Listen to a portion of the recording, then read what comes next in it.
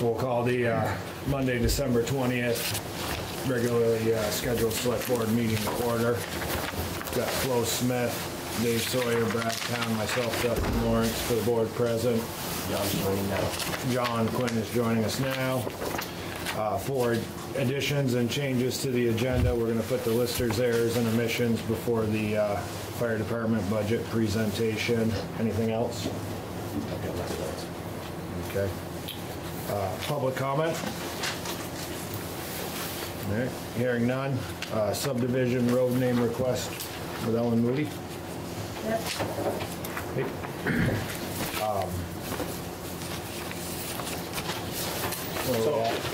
This is again, it's in your package. It's just a request. We've run the name through the state and the 911 obviously for any conflicts, and it's come back with no conflicts as well. So okay. So the subdivision's all approved, everything's all set. Then we're just looking for the approval on the private road name. That's it.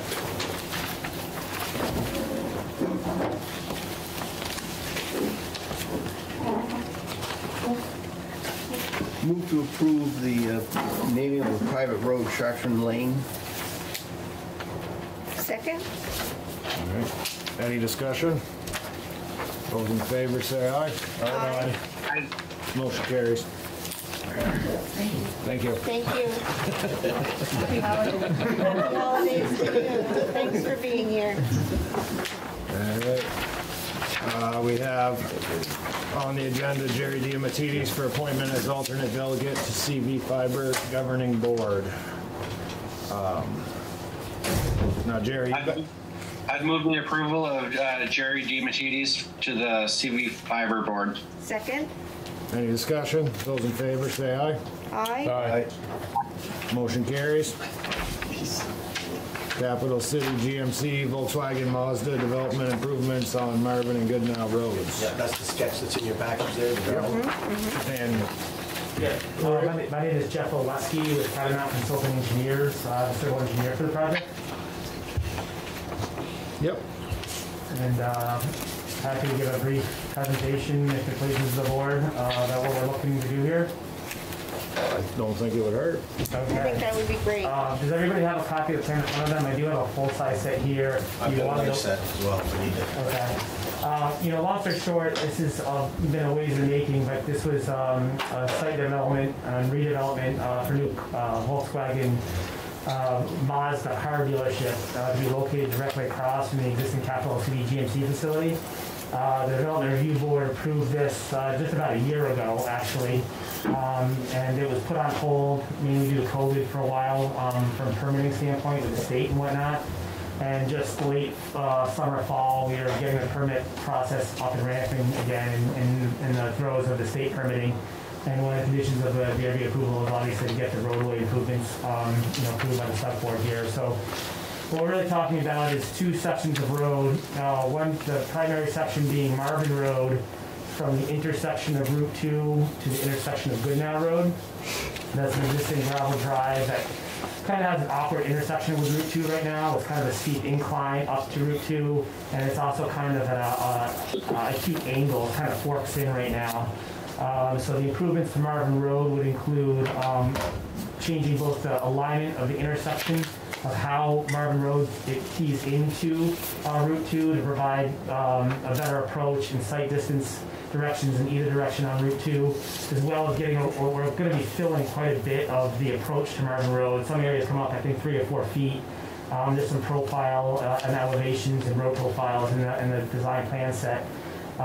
So essentially, it wouldn't be such a steep incline. It'd be feathered out over a couple hundred feet. And then we're also widening the road to a full 24 feet wide and paving it. And then and that gets paved pretty much just past the intersection of Marvin Road and Goodnow Road. So Goodnow Road tees into Marvin Road, just kind of past the site development. And then the second component is we are actually also improving and widening and paving a small section of Goodnow Road as well, essentially from the intersection of Marvin Road to just past the curb cutter access to a remote parking lot that is designed and permitted to support this development. We came in maybe a week or two ago, and myself, I met with Tom, Vince, as well as Tim Davis, I believe, and just kind of go over and review the project, get it fresh in everybody's minds. I think Tim was generally in favor of the project. He had a couple questions about culverts. We are upgrading and improving the 3 culverts that cross, 2 that cross Marvin Road, and 1 that crosses Goodnow Road, just as to increase the size, the capacity of them, and improve them before they get paved over, obviously. The whole project will obviously be paid for privately as part of this redevelopment project here. We think there's quite a few benefits from a safety standpoint, from a traffic flow standpoint. I guess the only thing I'll mention, in addition to the local approval, we also do have a preliminary approval from the Agency of Transportation on the roadway improvements as far as the intersection of Route 2 and anything that we're looking to do within the state right away. So I guess with that, I'll turn it over to the board for any questions. I just had one. Was there anything with wetlands? Because it seemed like that spot off of Goodnow to the right of Goodnow was kind of wet down in there. Yeah, so there's a significant Class 2 wetland, essentially to the northwest of the 2 remote parking lots that you see there on the plan. There's some minor impacts. The removal of a wastewater system is currently in the buffer, but the wetlands were delineated. There was a state wetlands permit applied for and approved.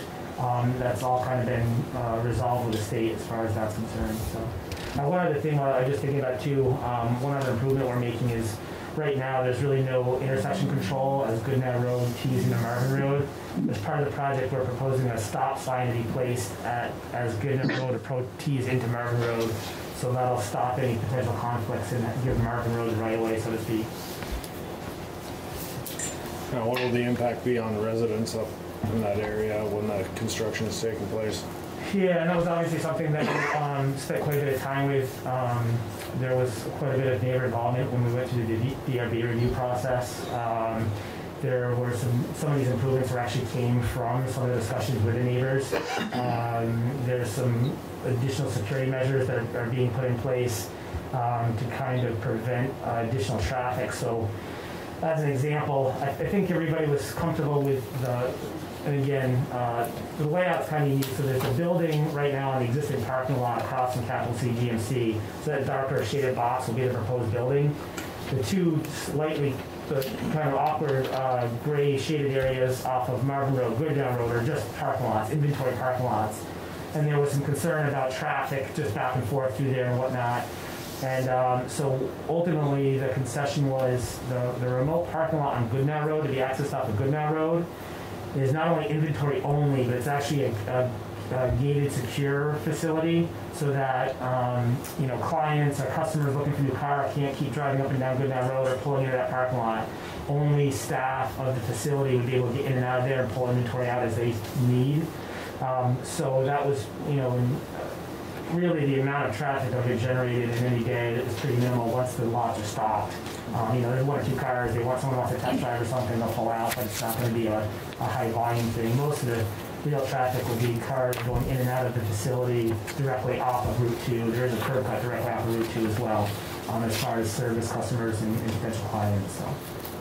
Are there any concerns about this remote lot that you have here in the Shotgun Club? Because I know they got a screen, but I don't think it goes that far over. Yeah, the Shotgun Club is still quite a few 100 yards away, I think, at least at a minimum.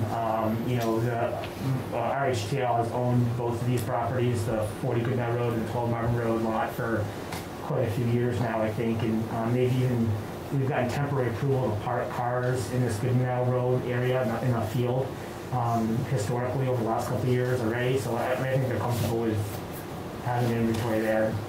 Okay, just because I know that screen that they put up when they've got the skeet shoot, it doesn't cover that lot over there. That's why as long as you guys have addressed that.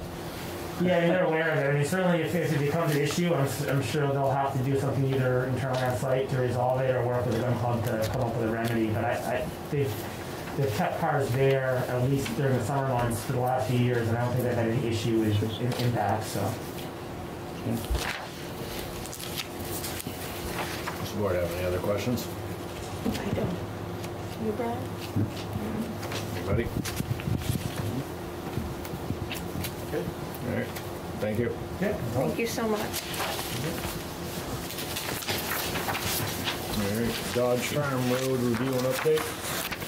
Okay, so we got a pretty full package there.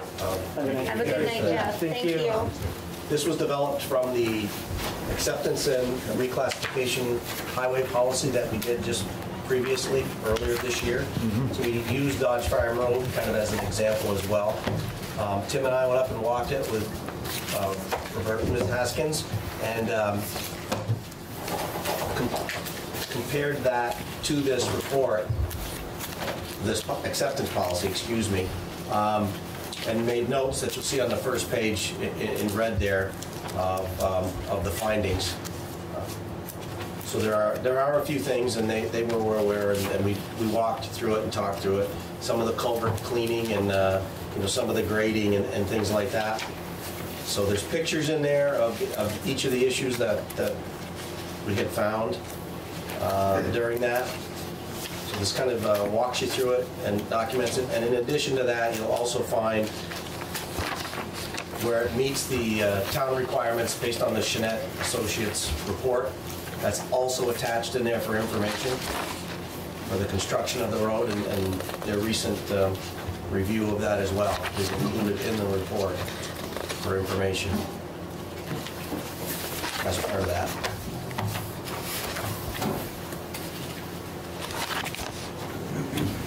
And in fairness to Ms. Haskins, they haven't seen this report yet. We want to present it to the board first for any comments or questions. I'm sure she'll have one when she leaves tonight. Right. So,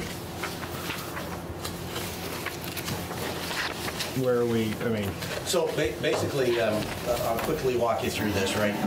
The stuff in blue, there's really no comment, no requirements. Anything in red is either to be determined or discussed. For example, is there a fee for taking over the road? That's not in our highway policy yet. It hasn't been determined. So that's something that'll need to be determined. Performance bond at this point, they're not constructing anything, so that would be NA in this particular case. The inspection, the final inspection would still be required after the preliminary, after the work is done, obviously, and completed, that needs to bring it up to the standards. Right? And a completion deadline, again, they haven't had a chance to see what's required yet, so we haven't even talked about a date for that yet. So that would still need to be determined. Everything else is pretty straightforward, with regards to referencing a policy for acceptance and conveyance. That's all pretty clear. The right-of-way and traveled way width is defined and in line with things. On section 16, there's one location from a visibility standpoint where there's some trees on that corner radius about halfway up.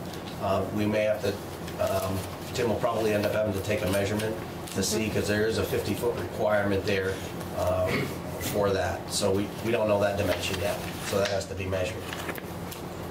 right?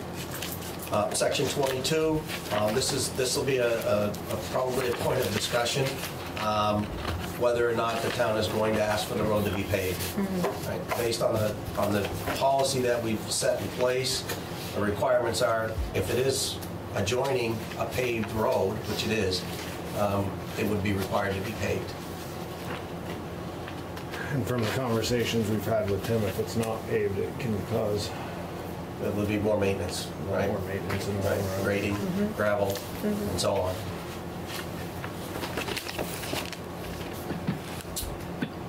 And it has been determined under section 25 that additional culvert work will be required? Yep, we looked at that through the walkthrough as well, and that's detailed in here where that is. There's photos in there that show Okay. the areas that they're referred to as well.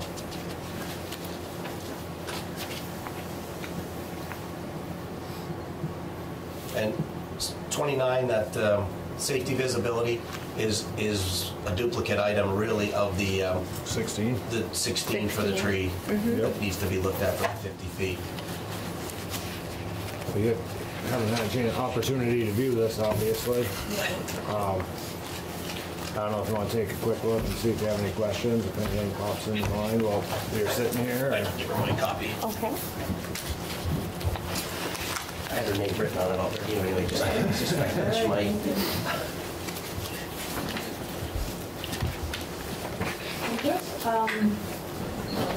This is Racier. Racier is a homeowner as of today, lot number 11. I guess one of the questions I had was, we started this process about a year ago, and it was on the table and in front of the board, and we worked with the board to what had to be done. And at that time, paving requirement wasn't part of the conversation, and I don't know is that part of your new policy? Is it part of the existing policy, or is it going to be adopted into a new policy? And I would just like us to be given consideration to possibly be grandfathered in, because we started this process a year ago, and we did everything we were asked to do right up until this point. So I'd like that to be considered. Okay. So, as far as the policy we just adopted, we'll definitely take a look at that. We had, in our developments in the previously, I believe we had required paving always. Yep. But I don't know about the formal policy, so we can have a discussion on that, and absolutely. Thank you for bringing that to us. Roberta, was there anything about that in the subdivision for that property up through there? About the roads? In the subdivision, it states that the homeowners are, it talks about maintenance by the homeowners and how we're equally responsible. Yeah. I don't know if that's answering the question. But nothing about requiring that subdivision to be paved? No, Oh. no, not at all.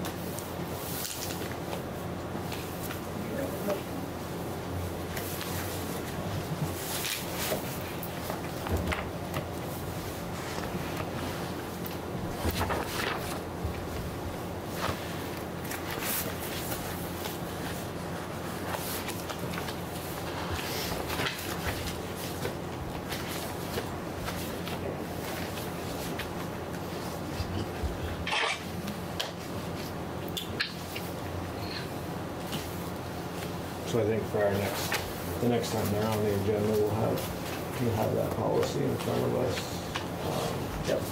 They'll come back with any questions, and we will also, Policy's actually in there as well, towards the back.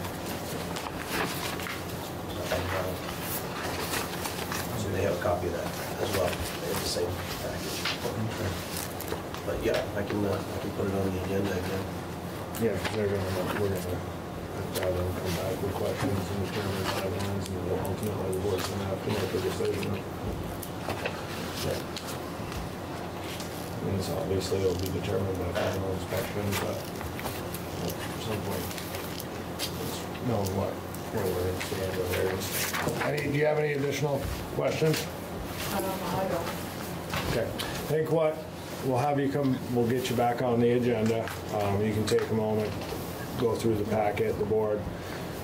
We'll also go through, look at the policy, look at, potential grandfathering like you had requested. And the next time we get together, I would suppose we'd be able to get some sort of closure on this, I would hope. At least as far as direction and what the board's position is on how to move forward. And then from there, you'll be able to ask your questions as well. And Appreciate that. it's been going on for a year, so it would be good too. I think we finally have enough information in front of us to make a decision. Absolutely. Justin, I have a couple thoughts. Go ahead.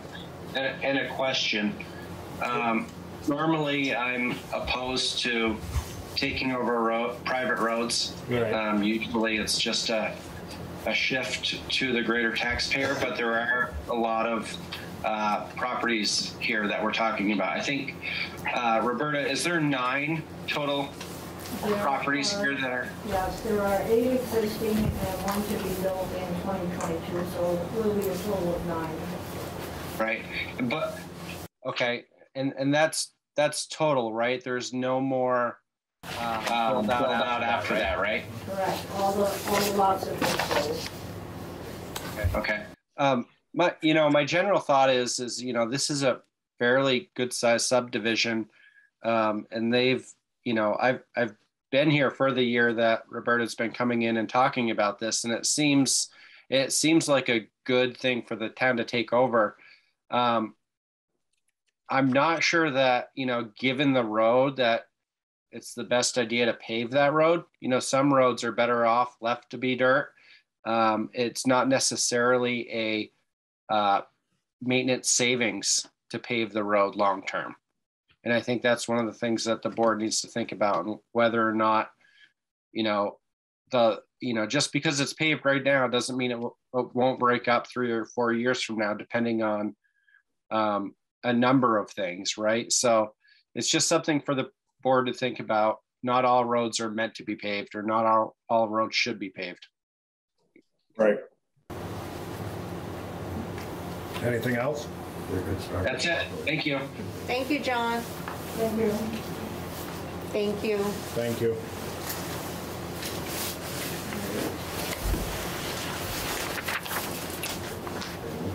So when do we think this will be on again? Probably get it on the second meeting in January, Is that if you like. second meeting in January? Okay, perfect. Thank you. Thank you. Have a great evening. Happy holidays. Happy holidays. Thank you. Thank you. Yeah, I'm on. Good to see you. You're all over it. Yeah. Thank you. Take care. Have a good evening. I will. Same to you. Thank you. Thank you. Listers, error and omissions presentation. Right behind. Hi, good evening. I think you have my summary in front of you. Every year at this time, the state requires that we present to the select board any errors and omissions that were made in the grand list during the course of the year. These do not involve grievances. It's just simply errors that happen for one reason or another. So, and we are permitted to fix them before the end of the year. So I've categorized these into 2 pages. The first page are personal property changes, and Diane handles these. And what happens on occasion is that a company closes, and I don't know that, so I'm sending them a bill based on what they have reported the year before. And that's the majority of these. But then there was another one with AutoZone, and I just misread their report, okay? So we, went through the calculation on that. So those are the changes. Like I say, the majority of them are companies who are no longer in Berlin, and I just didn't know that. Because a lot of these companies might have a presence at Walmart or other stores, so we're not familiar with the names. And the second page is the changes that involve are not personal property, but real estate. And I have an explanation. I can go through it briefly. The Capital City Grange, when the bill went out in July, both the municipal and school taxes were exempted.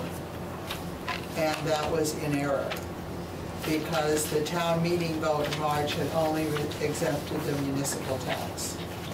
So therefore, we had to send a bill out to them, revised bill, which then included the school tax.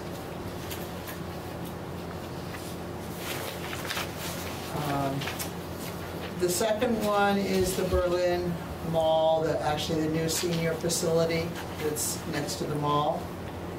And when we sent the tax bills out, there was a stabilization agreement which had not been finalized on the property. So in October, the agreement was signed. So we had to reduce the municipal tax. The first year, they're being taxed at 10% of the value of the improvements. And then each year it goes up. There'll be tax, I think, I don't know the exact amount, maybe 20 and 40 and 60 over the course of 5 years. So because it was to take effect this year, we had to reduce that municipal tax on the improvements. And the calculation is there that both Diane and I have gone over. So that's just, that's in tax dollars. The remaining two are, the errors and omissions represent assessment issues. For Pecto Residential, back in 2008, when they did the reval, they set up a parcel which included a value on all the approvals they had on the condos. There were 12 approvals that were just there. There was no buildings. They were just approved. And there was a parcel set up to capture the value of these approvals. And they were between probably $25,000 and $30,000 each. So after 2008, nothing really happened there for 10 years. The property transferred from Heaney to Fecto, and then Jim Fecto started building the units. And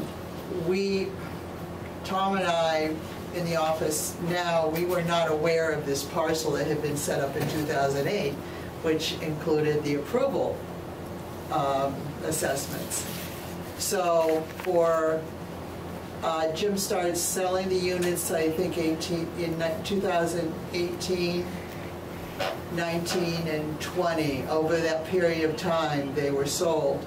As of this year, he has no approvals left for the project.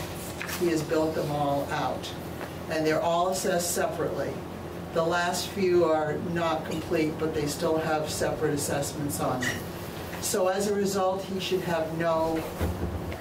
not have a tax bill this year on this parcel, because going forward, he has no more approvals to build. And it was just an oversight, because we didn't know the parcel was sitting there from 2008, and over the 10-year period, it just was overlooked. So had they been paying taxes on that? Yes.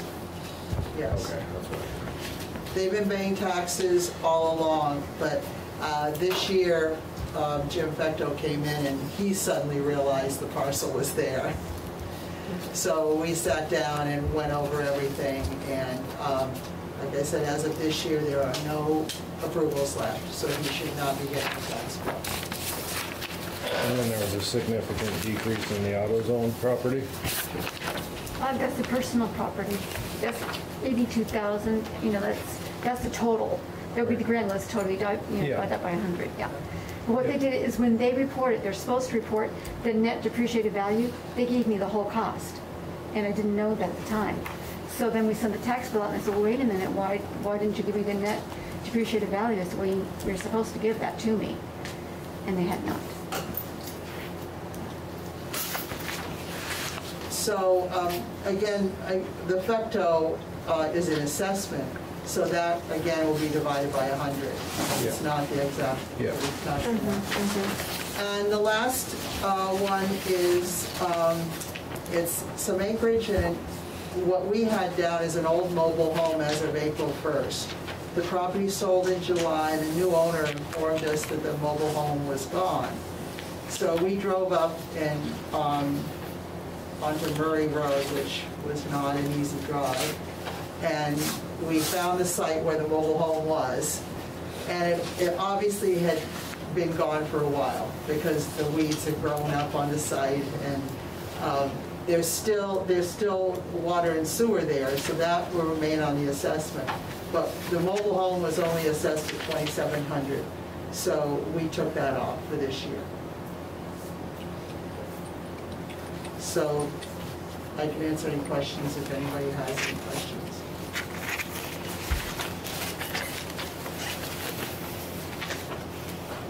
Anybody? I don't have any, but thank you. The detail is great. Well, just for you to see it ahead of time makes it a little easier. than, Absolutely. Me just talking here and not having a little bit of backup for your records. Yep. Thank you. Thank you so Okay. much. All right, fire department budget presentation.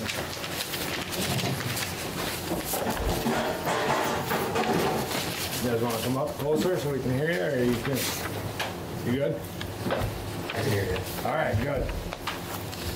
So I don't know if you want to go through the whole thing, or I can pull out the highlights.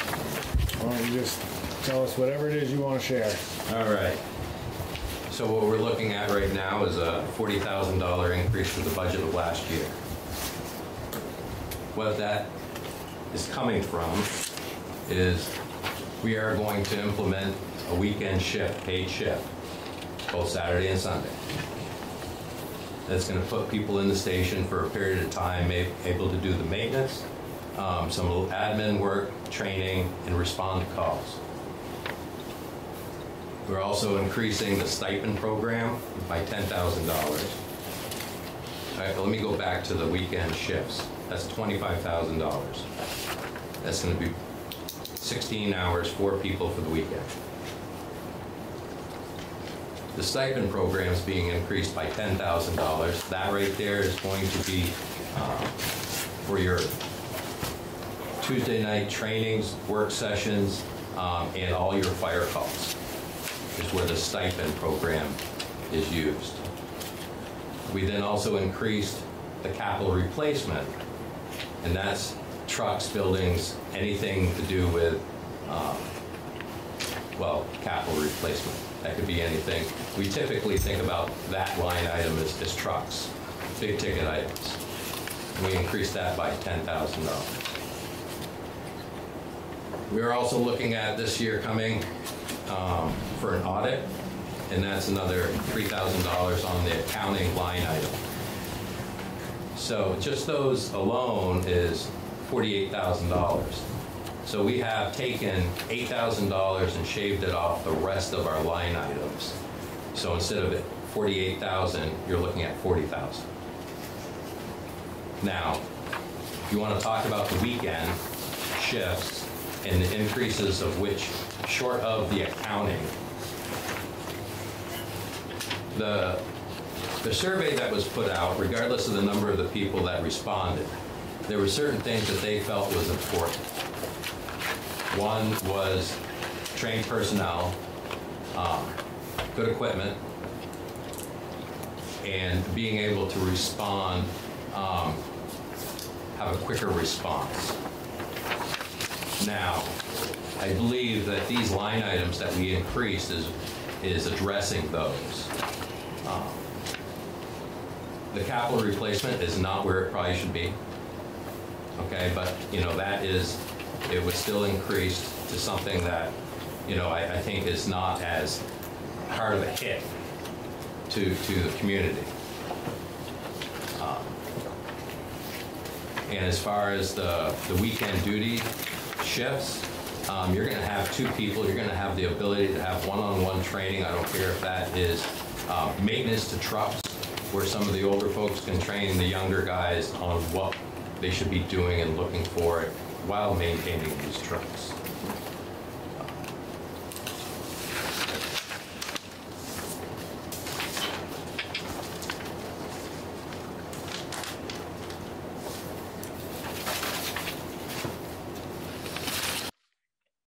I have some questions. Go ahead, John. What's the stipend for the weekend, or what's the hourly wage? The hourly wage is $20 before taxes. And so that $25,000 is also encompassing some of the taxes and the extra in the workers' comp. How many people per shift on the weekend? You're going to have 16 hours, 4 people. It's 16 man hours each weekend. How many calls did we miss on the weekend in this past year? We don't miss calls. Okay. How many calls had an average than slower response time? Meaning, like, you know, everyone wants a faster response time when their house is burning, right? Like, it's only fair to, you know, to think that, right?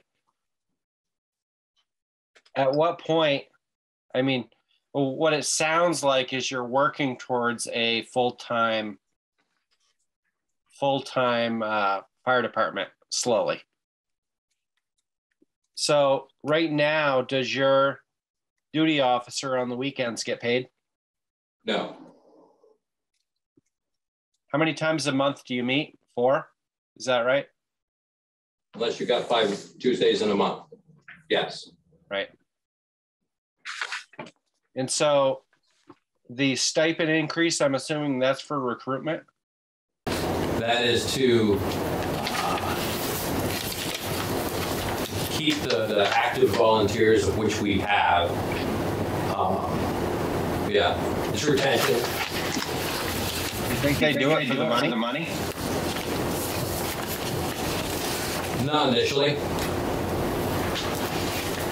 It's not a derogatory thing one way or the other. It's a true question. You know, some people, you know, it's great to have that extra money and they save it, you know, throughout the year for Christmas. There's a number of reasons why you do it. I'm just wondering, like, are these things really going to make a difference? Right? Like, they're nice to have, but are they must-haves in order to run your fire department effectively? And I'm not sure I've heard anything that leads me to believe that you know, these things are going to change anything that's going on except for you know, spending a little bit more money. Okay, so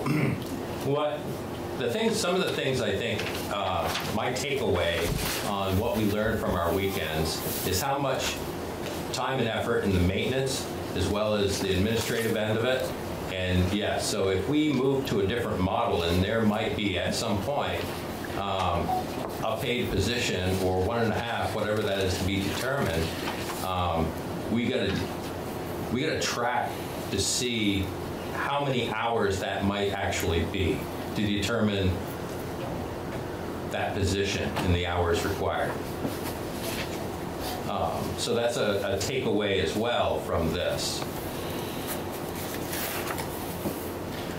One of the advantages to having people paid in the station for basically 4 hours a day, 2 of them 4 hours a day on the weekends, is it will enable us to have more maintenance time on the equipment by those people and free up time, maintenance and other work time, so on and so forth. And it'll enable us to free up time on those Tuesday nights where we can increase our training level, which is one of the goals that the community survey identified.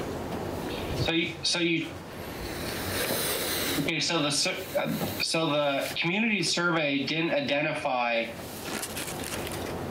really what you did for training, right? So me as Joe Citizen doesn't have any idea what you do for training, right? It's always great to have more training. It's always great to have a faster response time. I won't debate with you about either one of those things, but your survey didn't really get to the meat of educating people on what it is that actually happens and how many hours you're actually training a year. How many hours does each individual get? Like, so you meet 4 times a month unless if there's a 5th Tuesday, right? So 2 of those are business meetings, 2 of those are trainings, is that correct? No. We have a business meeting, a work session, a training, and equipment maintenance. We could double the amount of training by taking the equipment maintenance and putting it on weekends. Right. How many calls a year do you get? Right now, the department is averaging 250 to 300 fire calls a year and a like number of EMS. 300. So that could be off a little bit, but Northfield does about 150 calls for fire department a year, and they train once a month. Right? So you guys are training way more than they are. You have more than about double their calls. I'm just not sold on the reasoning here yet, guys. Yes, it frees up time for more training, right? What are you going to do besides pump water? Like, what are the training activities? Educate us on what it is that you do in a training from week to week. Like, how many weeks is it just pumping water and testing equipment and going through the normal process? And how many weeks are you, smoking up a trailer and, crawling through it? So I think what you're asking for is just curious, is like what their actual training path is. Yeah, no, so more training is great, but if it's just pumping water, right? If it's just, there's only so much you can get out of that, and I'm just looking at it like. So do you guys have a training? What are we getting here? You guys must have a training path, right? We have a training schedule, yes, that goes through the year. There's an initial fire training that's put on by the State of Vermont Fire Service Academy, which is Firefighter 1, Firefighter 2 level training, which, Jenny, you're more recent on the numbers for the number of hours. But guys, those aren't included. Those aren't your Tuesday night meetings. I've done the Firefighter 1. I've done the 100 and whatever hours, 85 hours. Those aren't the hours you're talking about. So I'm trying to understand what it is on the Tuesday nights how it is that you guys train. Like, what is it that we're getting for this additional cost? Once you have that qualification level of Firefighter 1, Firefighter 2, you have to meet a certain number of hours and a certain range of training to maintain your qualification. The different categories include first aid, CPR, hazardous materials training, are minimum requirements, and then you have to have a certain number of hours, which we include, as you said, was building rescue type training, water movement, fire streams, water supply. Then there's also training for vehicle rescue and extrication. We have other stuff such as fire alarms in town, significant number. They require training so that people know what they're doing on the fire alarms. Those are required by Firefighter 1? You need to cover pretty much everything there is in Firefighter 1 or Firefighter 2. And you need to hit those subjects that are in Firefighter 1, Firefighter 2 each year. The hazmat, you have to have a refresher every year. The CPR, you have to qualify every year and have a first aid every year. And then the rest you need to cover with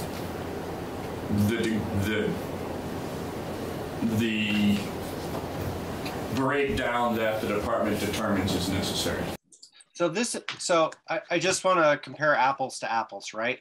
This is no different than East Montpelier, Northfield, Williamstown, Randolph, for their Firefighter 1, the classes that they have to do, right? Statewide. It is statewide.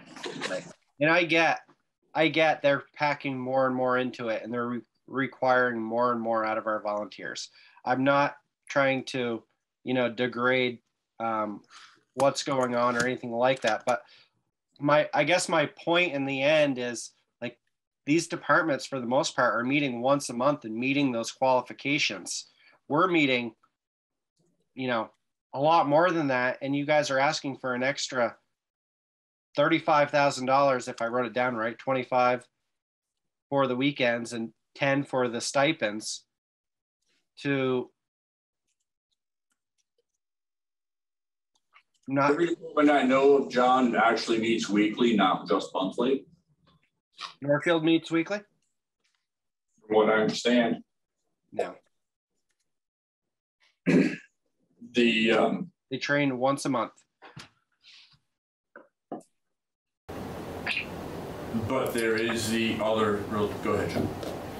So currently, John, we train once a month. You know, part of it is, you know, That's not what's heard. So if that's true, that's great, and I'm really, you know, I'm not understanding. I guess that's my point. Is I'm not understanding. You guys meet every week, but you're only training once a month. So that's new to me because I thought you were training at least twice a month and business meetings the other 2 weeks. Well, there's a night set aside for maintenance. There's a night set aside for truck and equipment. So that leaves one night in the month to do the actual training. Now, what really drives people, your responders, if you want to keep them in retention, you know, it's about training. You know, digging out drains for a work session is not going to keep people excited. Now, throwing ladders, flowing water, cutting cars, first aid, all that keeps people excited. That keeps, you know, that's part of retention in the fire service. I just want to say something here, just because I'm looking at these numbers and I'm hearing what you're saying and what John's saying as well.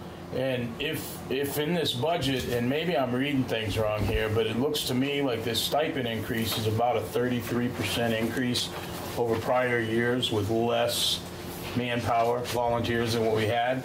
And if you're looking for this $25,000 for a weekend thing, and I'm hearing on this to man the station, they're not going to be out on calls that whole period of time. So if they were doing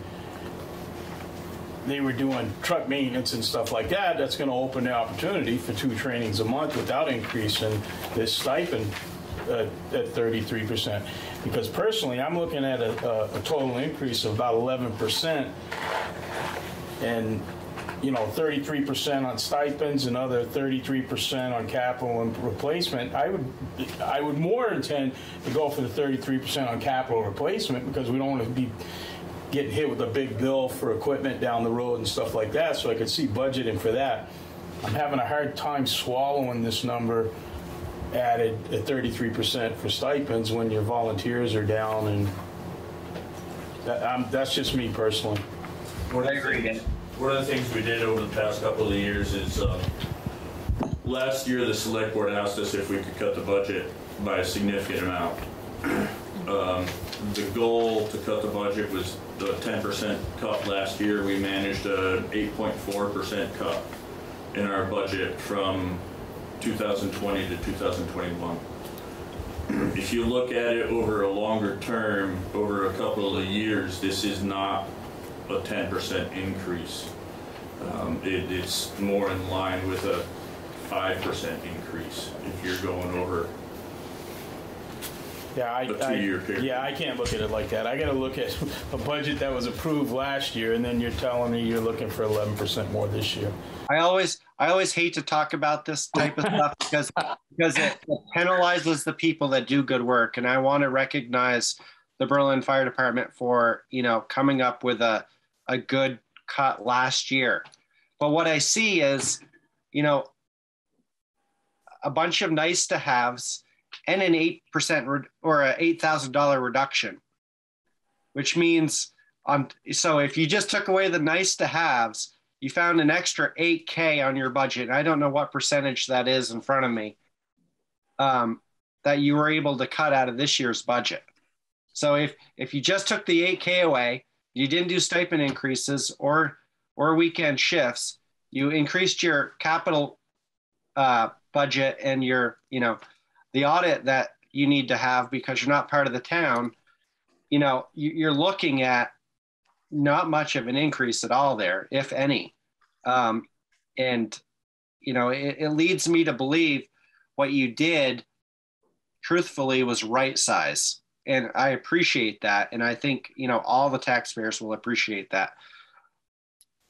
But you guys didn't slash and burn last year.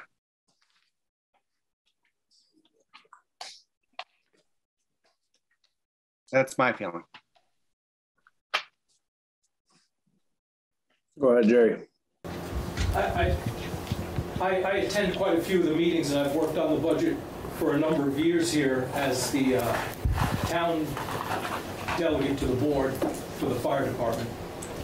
And what they're trying to do here is a little bit different than has been done in previous budgets, because the fire department took almost a 2-year effort now to try to address retention problems and try to focus on the future of the fire department, actually having a fire department that is volunteer or some form of hybrid. And it's extremely difficult to maintain volunteers at the level that you need to do in order to be a firefighter. The model that this department came up on is as old as I am. And there's been quite a lot of changes in what happens in families and in homes to allow volunteers at that level. And it's extremely difficult. And this is a first step, almost an experiment, if you will, to see if doing some paid shift work will increase retention and actually get additional work done that needs to be done for the fire department. So I realize that yes, it's paying more money than was paid last year, but it's also trying to address a trend that hasn't been addressed, and that is the difficulty of getting volunteers at the level that you need. Our response times and the number of respondents are well below standards for rural towns of our size, and that's a problem. How much more can you slip? So this was meant to address that in a small step to see if it'll work, and of course to see if it meets the pleasure of the board. No question. I think ultimately one of the questions that John may be getting to or asking, or that is kind of up in the air that we'd like to have answered is, it is. What would the taxpayers get for this investment, so to speak, in the fire department? Because I don't think anybody can argue that you guys do a fantastic job. I know this is more of an attempt to kind of bring it up to a level, another standard or another level of protection for the community. And I think some of the questions that are in mind for me are, what would we exactly be getting for this sort of investment from the taxpayers? And that's kind of an unknown and not guaranteed. So have you guys, when I asked previously about a training or a development model, or what exactly that extra funding looks like and how it impacts the department, are you prepared to speak to that at all? Like, would you have an actual training track that we would know that this is where your requirements are, this is where this is the level that our responders are going to be performing to, this is where they're going to be? Because it's great, we can put this in there and say, because of this we can do better training, or because of this we're going to have a better caliber or quality firefighter on our team. But the reality is, if we've been running a system where we haven't had a high level of accountability, or there isn't a tracking method to it, then how are we going to measure the results that we're getting from that investment as a municipality? And unless you guys have something like that in place, I think that there's always going to be some of these unanswered questions and concerns from everybody, not only the select board member, but maybe some of the residents as well. So I don't know if you can speak to that, Keith. I don't have printouts of it tonight, but we track our training per personnel, per event, per personnel, have been ever since I've been on this department. It is kept on a computer tracking program that's combined with everything else. I don't have printouts of the... So what is your training? You must have a standard training track, right? We analyze what we need for training annually. Quinn, do you have a question? It's not so much as a question. I think and I can't hear that well from the people in the audience. I think it was Jerry speaking about, was it Jerry? Yes. Yes. Okay. Most likely. Yeah. So, I can certainly appreciate that, wanting to try new things to get new people, or to try to figure out some way to retain and recruit people. Having done the same thing that you guys are doing for, 13 or 14 years, it was never about, how many times can I, go into the station to train, as much as it was as the excitement of going on the calls, right? I think for all the firefighters overall, serving the community and being able to respond and do those things is, a worthwhile thing that, anyone can appreciate. That what I found, and this is just, my own personal story, was I didn't have time to train 4 times a month. I would have, loved to have joined Berlin, for example. There's no way I could give up every Tuesday, right?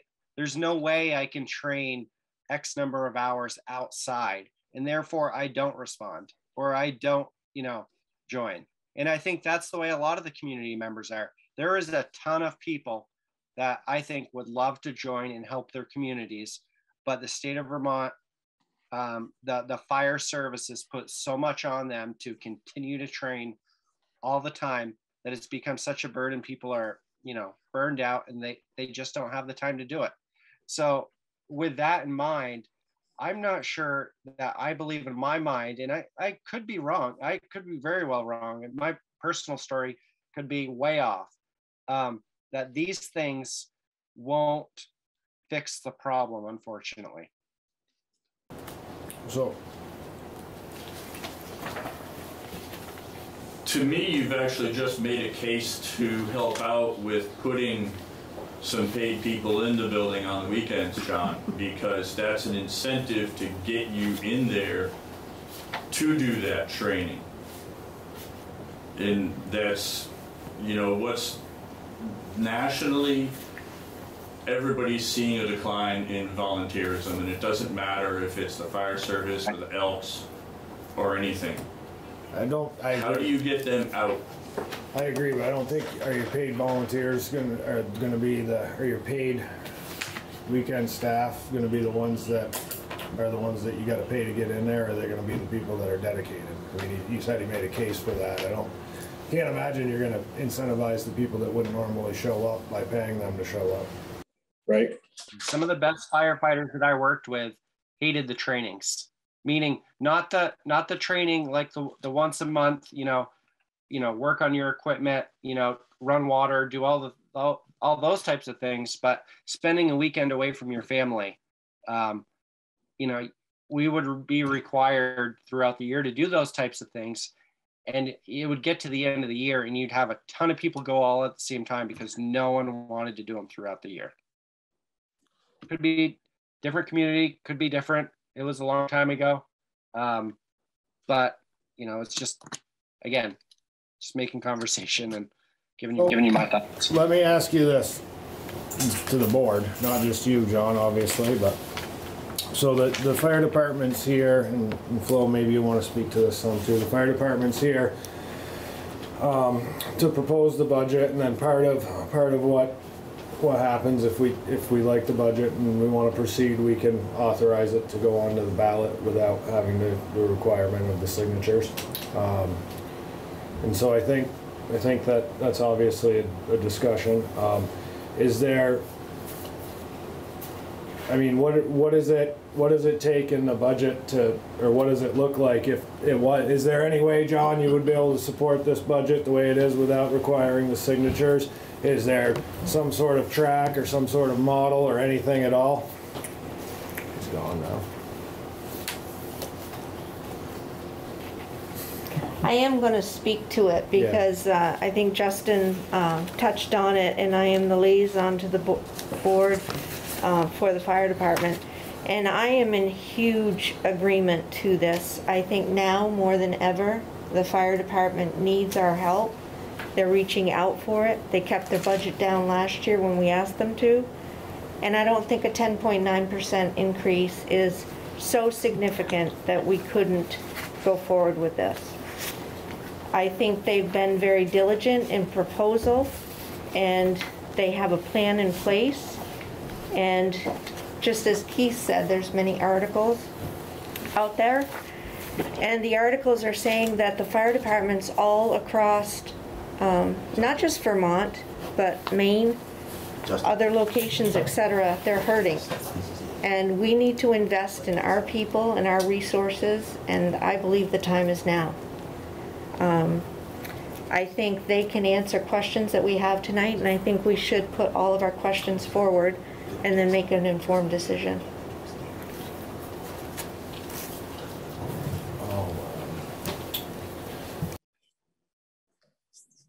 Tour? Yes. Tour, you have your hand up? Yes, evening. Listening to the discussion, all night, and as a citizen of the town, I have absolutely no. The highway department, has the same exact challenges. Our police department has the same exact challenges. Every department that we have has the same exact challenges. At what, I just want to caution us on a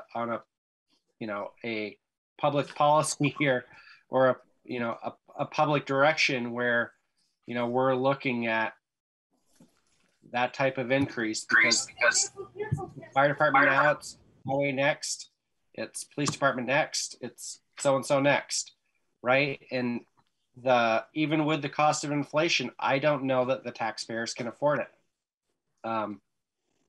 Again, it's not a matter of support. It's just it's just for the conversation of, how do we build a good budget here?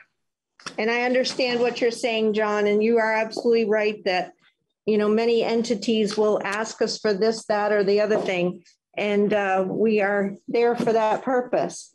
But in terms of what we're discussing right now, I think we should discuss it fully and ask all questions and come to a decision. Tour, go ahead. John, Tour was trying to say something. I'm sorry. I apologize. Thank you, Mr. Chair. As Mr. Town knows, I'm definitely in favor of cutting the budget anywhere I can. But as a resident of the town, I have absolutely no heartburn with the proposed increase in the fire department budget. Every year they try to present a pencil thin budget. I think the increase in the stipend and the weekend staffing is reasonable and long overdue. And I agree with everything that Flo has said regarding this. Thank you. I couldn't have said it better. Thank you, Tour. I'm going to just say this. I personally can't get behind this budget. Not the way I'm looking at it here. I think that personally, I can get behind the weekend stipends, the weekend paid, the increase on the stipends with the force that you now have. Me personally, I can't back it up because it hasn't increased enough. If you had more volunteers, I'd probably say okay. But personally, I think that I think it probably needs to be looked at a little better. Well, there's that. And the other option might be, do we have the ability to break it out and put it to another, like two pieces on the ballot for the stipend for the fire department? Or Justin, just for clarification, is this being presented as part of the town budget or separate as part of the fire department? The fire department budget. Okay. I'm just curious, because ultimately we want to do what's right for the fire department and the town. And for clarity, I'm just thinking out loud. It was two separate things. I don't know if that's the answer or not, but if it was two separate things on the ballot, it would give the option, the stipend, or would the fire department want to have it just be kind of all or nothing? And I hear David's concerns, and at the same time, I see that the fire department is looking toward the future, succession planning, and they are bringing on additional volunteers. And all that comes with time. It doesn't happen overnight. I think this is a good step in that direction. And I believe that we should support it. I can see where it makes sense. I'd just like to know what exactly the training track would be. And I can see where it would be justified if I knew what the town was getting for that investment exactly. I mean, we've talked a lot about what we could be getting, what we might be getting, but I know from my time over there, sometimes there's questions of accountability potentially here and there and holding people to a standard, and if that you're going to be able to hold people to that standard, and if not, what exactly is going to happen, what exactly a training program would look like, and how that, I mean, to me, if we do some sort of investment like this, maybe it does save money down the road on maintenance, things like that. I don't know.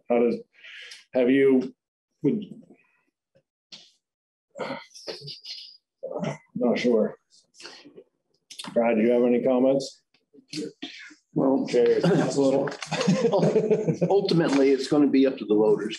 Right. This isn't going to be part of the town budget. This is going to be a separate standalone item.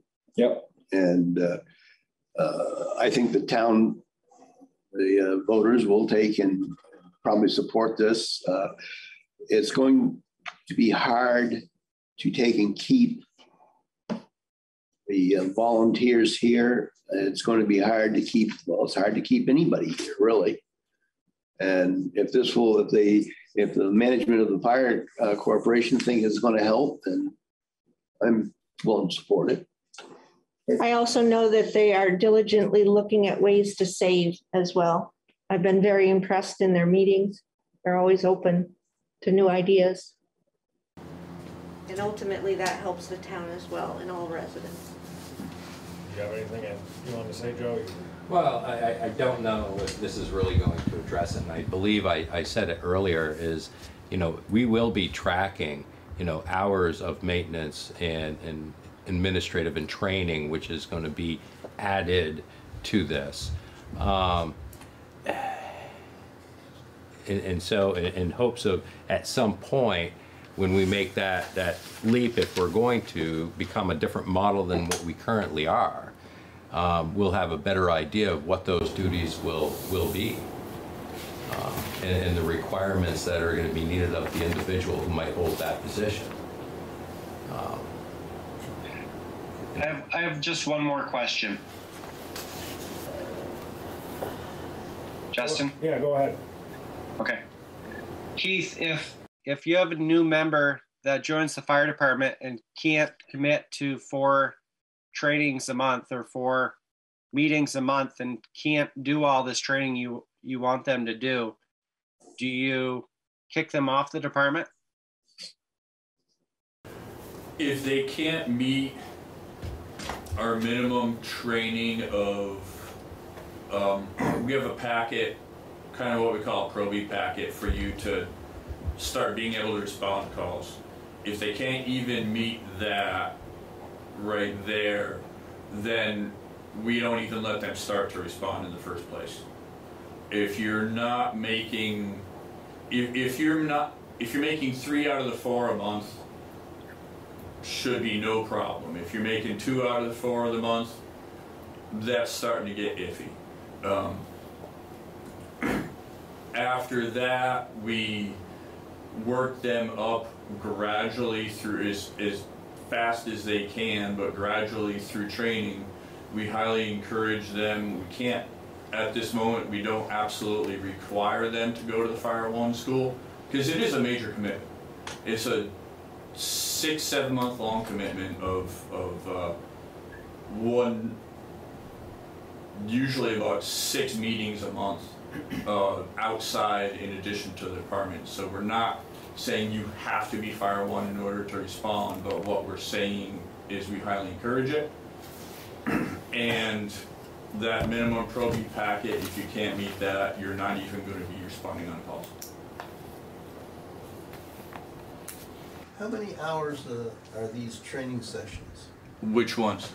The 4 times a month, or The firefighter one? or whatever. Or ours? Yeah, just yours. Ours, 6:30 to 9:30 is our times.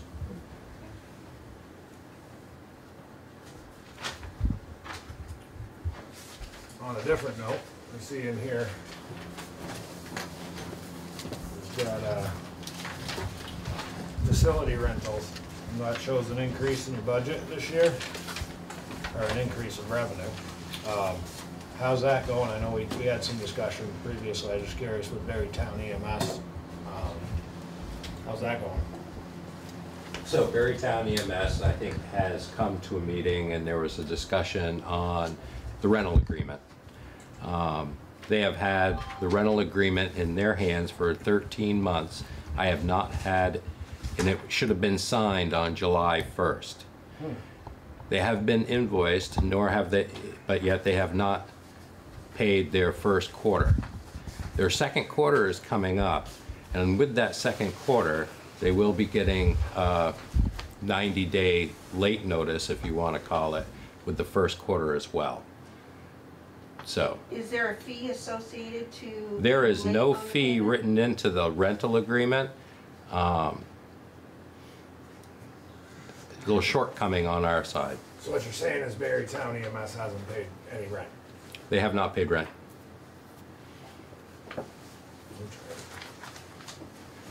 And have they attempted to reach out to you and discuss why they haven't paid? I have reached out to them.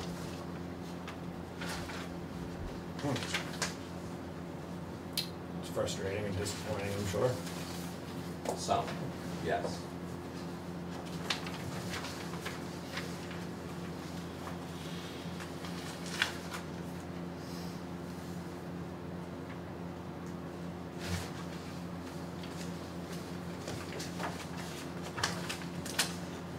How long are they going to be able to stay there without paying rent?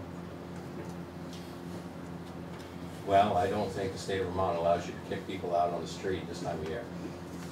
I don't. I think They're not a resident. They're a business. I think they can. Have they given any indication why they haven't paid, Joe? No. Both Carl and Carl Rogers and Chris Lamonda is well aware of this. John, you like to give advice. You got any advice for this situation? Not on camera. Fair enough.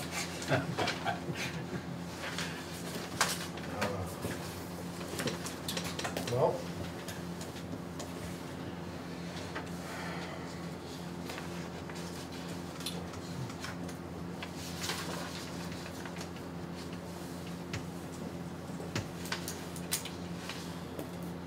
don't have any wishes in this budget? Do we have any more discussion, or are we looking to say we're behind this? What do you want out of us tonight for this budget? What would you like us to do? I'm looking for support from the select board on this budget as it stands. And I think cutting it up and making 2 articles is a mistake, and I could not get behind that myself. I think presenting it as one, I'm in full support of it. I'm behind it. I think we can put it forward as one, and I do believe the town residents will be behind it as well. That's my own take. Okay. Is there any motions, or if we don't get a motion, we'll have to move on. I make the motion that we approve the Berlin Volunteer Fire Department proposed FY23 budget with the 10.96% increase as presented this evening and discussed. You're not really approving the budget. What you're doing is you're allowing them to put it on in the warning. Yes, you're right. You're right. So would you like to amend that? Would you like to rephrase it? You probably. You're doing great. So moved. Yeah. But I do believe it should be put on as one and not as 2 separate. Would you like to waive the signature requirement? Yes. Second. Thank you. Any discussion?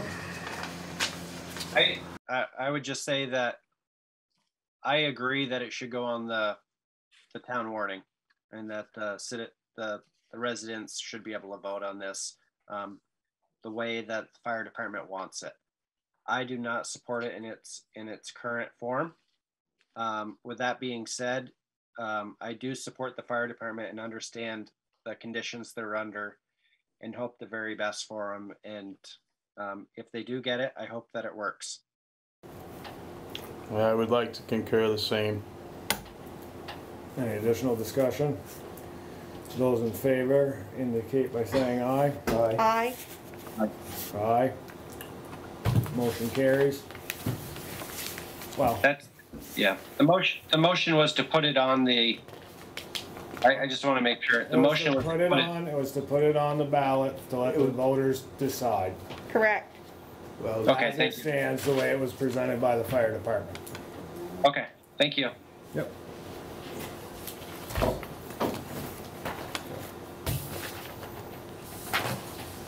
Thank you. You're welcome. Thank you all so much.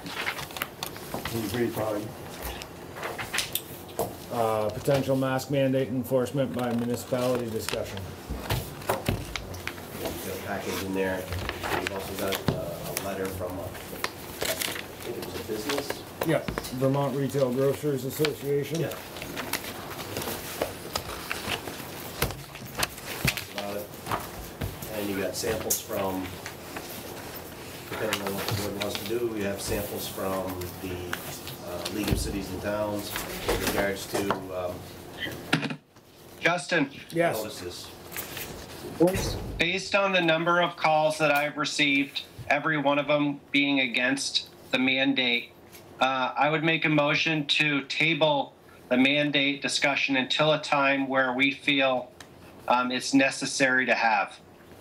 I'd second that motion. Any discussion? Sounds good to me. Those in favor say aye. Aye. Motion carries. Table. EMD decision. Okay, so again, we put this out. We've had a couple of people express interest. Their information is in that package. It was Mr. Romay and our chief has expressed interest. In addition, the chief's been pursuing some certifications and training along these lines, and those courses that he's taken are also in the package to reflect that. So, our chief, That gentleman right there. and then Keith had also expressed interest, right?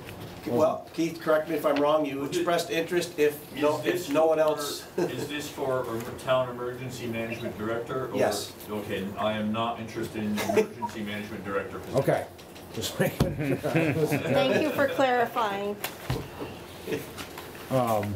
So in this packet, I see that there's a letter from Mr. Romay. Did he attach any qualifications? Or He did. They should be in there.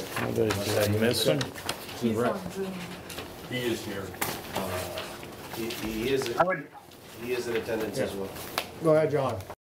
I would say I've received no prompting from anyone on this subject, and I can't see the audience, so I don't know who's there, but I'll just speak to what I know. I know that our fire chief is a qualified and good candidate for the position, and I know that Matt, who is the chief of the Capitol Police Department, is also a good candidate. What I know, in addition to that, is that Matt Romay has spent countless hours as emergency command in the Capitol complex, and I've seen some of the stuff and some of the planning that they've done, and it's phenomenal. You know, the stuff that they're doing and the things that they're thinking about. And so I just wanted to put that forward, that I didn't see the qualifications of Matt, but I know him to be extremely capable and certainly up to the job. So I think this, it was Chief Pompriant was the other person interested, just so you know. Oh, okay. Sorry, I thought it was Keith. I just wanted to clarify. Thank you. Looks like you've done a lot. Extensive training. Yeah, it hasn't been fun trying to get up to speed. At the very least, I would like a seat at the table, so that's I think it's critical that the police department be involved in any kind of emergency management. And that was my reason for approaching things to begin with.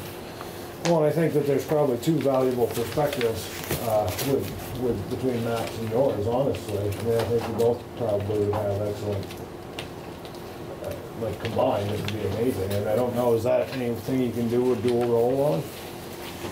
A dual role? Yeah. I don't know how it works. Honestly, is it something where you can have? I know that obviously you have to appoint one individual, but is there an alternate? Is there a way that you can have that shared? I don't know how the structure of it all plays out in a situation, but obviously you probably need to delegate authority to somebody. It does say in here that the local emergency management director or designee and one representative from each town and city in the region shall serve as the voting members of the committee. So I take that to mean it needs to be one.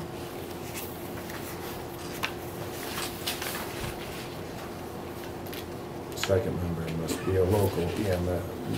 We have the local EMS community. I think you guys have authority to appoint the EMD, and then the EMD is the one that works with who's the team and who, who's doing what role. Who puts others in place. The others in touch. Yeah. That makes sense.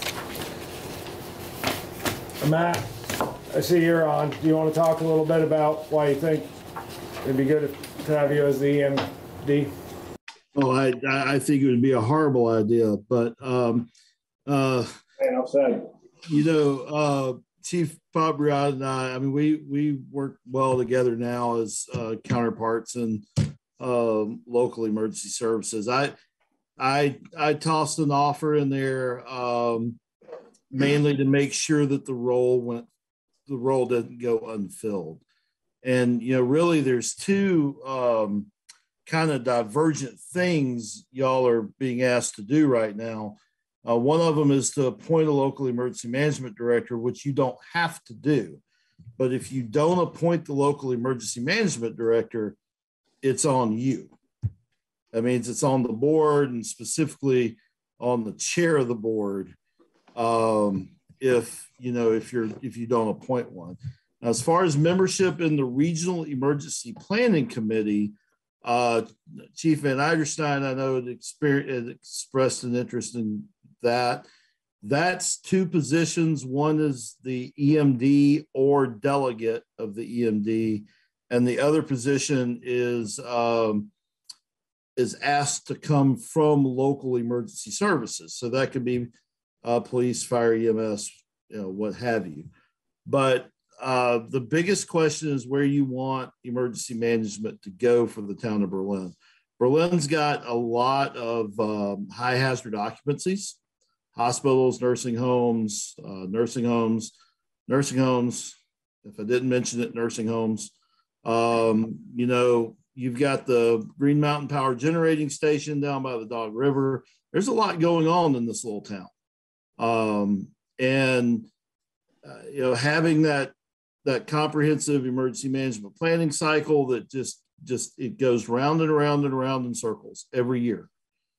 That's what makes the town and the departments eligible and being able to put in for Homeland Security grant opportunities, those kind of things. But whatever decision you make tonight, then the next step would be to come back and create a delegation of authority for the local EMD if that's what you choose to do.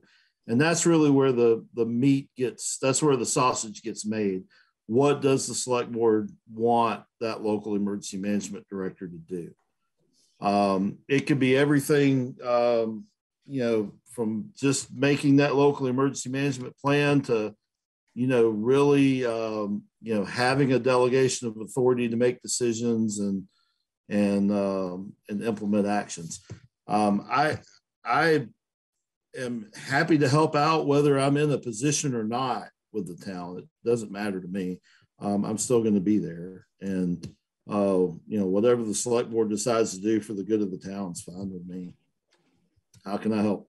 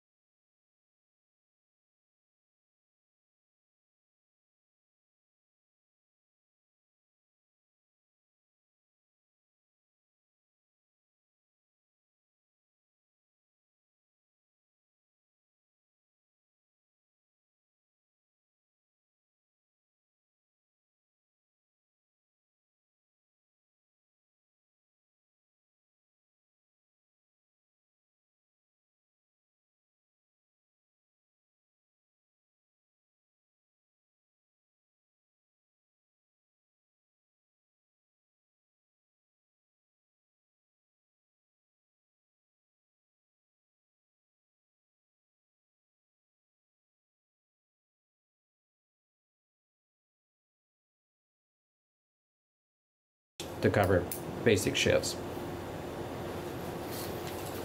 Yeah, I guess I could be wrong, and I don't have any of the stuff in front of me, so bear with me. But in 2020, we had the same kind of shortages, didn't we? And we weren't really allowed to pull people. I don't want to say we weren't allowed, but we were very cautious about who we pulled over and when we pulled them over because COVID was fairly new, right, in the FY20 budget.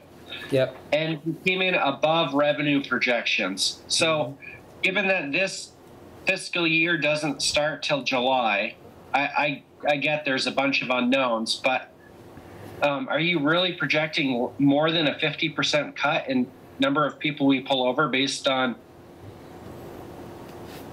what you're seeing now? I'm just trying to be conservative, not knowing where things are going to go. But I can speak to that, John, okay? Because I am looking that we budgeted $12,000. To date, I've received $670. That's it.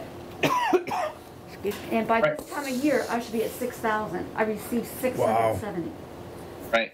But we're in FY22, right? And so I'm just about. Yeah. And part of that, maybe I'm seeing the courts are 5 or 6 months behind in dealing with traffic violations. We're just now getting court hearings scheduled for tickets that were written in June and July. So it's safe to assume people know that. And they might Yeah, everybody's been contesting tickets. I've never seen this level of contesting of straightforward black and white tickets. Right. Just because they know they can put off. I assume that's the reason, yeah. More likely. So, what your point was, John, was that in 2020, in fiscal year 2020, we received $13,755, and you think that it's a little premature to assume? No, I'm just trying to fully understand where the chief's thinking and Diane's thinking was with that number, because I in my mind, and I always get the fiscal years messed up, even though I deal with them all the time. Like from February on, so we had February, March, April, May, June. I think the chief is, said that, the officer count as well as some other factors are coming into play. So I'd much rather be under than over. I'm just trying to, make sure I understand where we are. Okay. Any other questions on the revenue side? No? Okay. Let's go to page 22.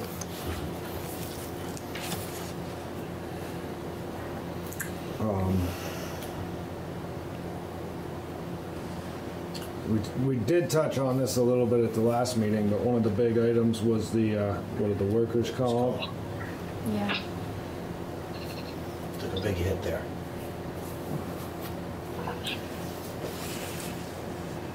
And this is an actual bill from workers' comp, so I know what it's going to be. Okay.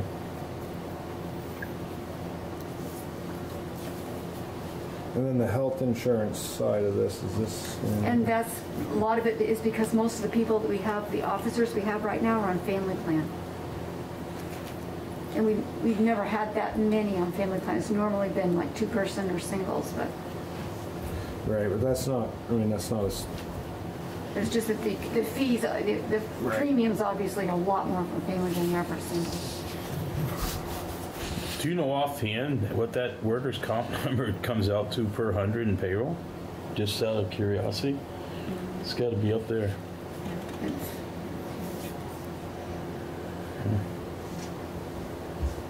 Hopefully resolved, but. Yeah, but it's still going to be another few years before it's like a 3-year cycle. The next year is going to be the worst. We have one really bad year on that. Diane, can you help me out for a minute? We're in FY21 now, right? We're in FY22 right now. Right, 22. Okay, so do I have an old budget here? Because I'm looking at FY21 proposed budget. I'm looking at it. Just doesn't align here for me. You're looking at.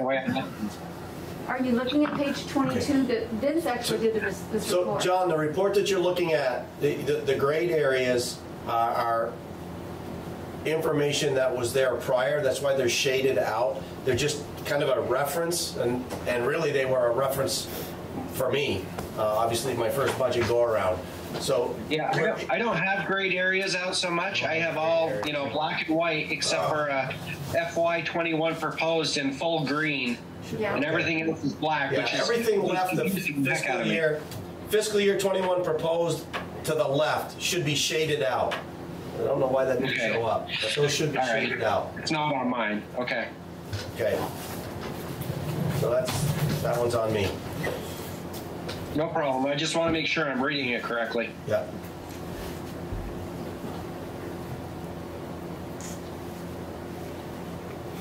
And you should also have an addendum report in the back of that as well. I can look at the cover here and tell you which one it is.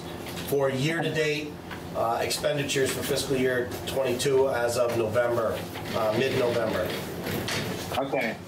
So one more time, just to make sure I'm reading this correctly, I apologize. Okay. FY21 proposed budget, police salaries full-time, it says 356,253, and then in 2022, it's 326,083, which in my mind sounds like about a $30,000 reduction.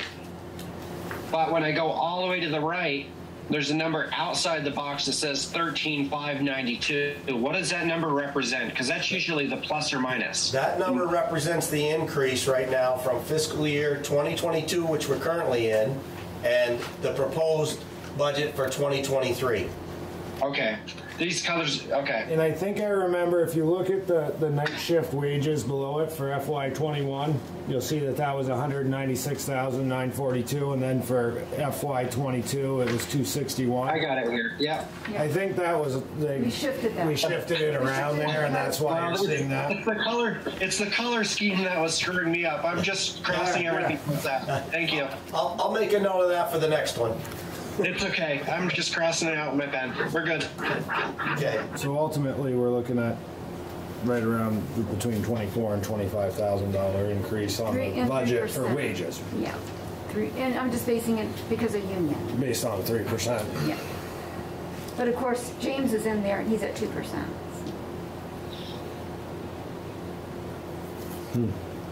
Now, not specific to the police department, but why would we? This seems like an employee retention thing to me. Why would we give union employees a higher percentage increase than our non-union employees? Well, as a non-union employee, I'd love to get 3%.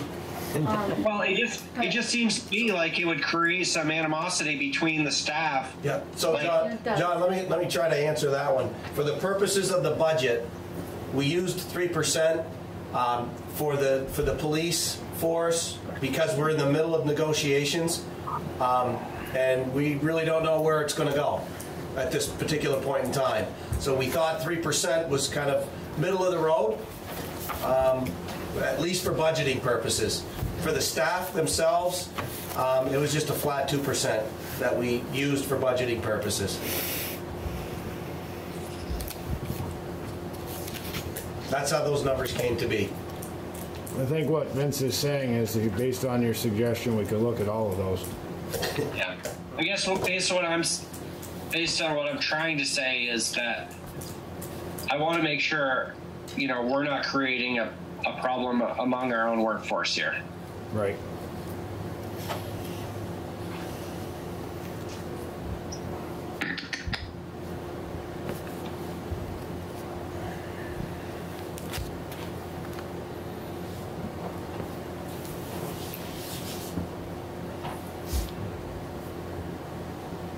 So we didn't have anybody doing the health insurance buyback previously? No, we didn't. And right now we've got one, and he's going to be coming off in January. But we're budgeting for... Is that Pete?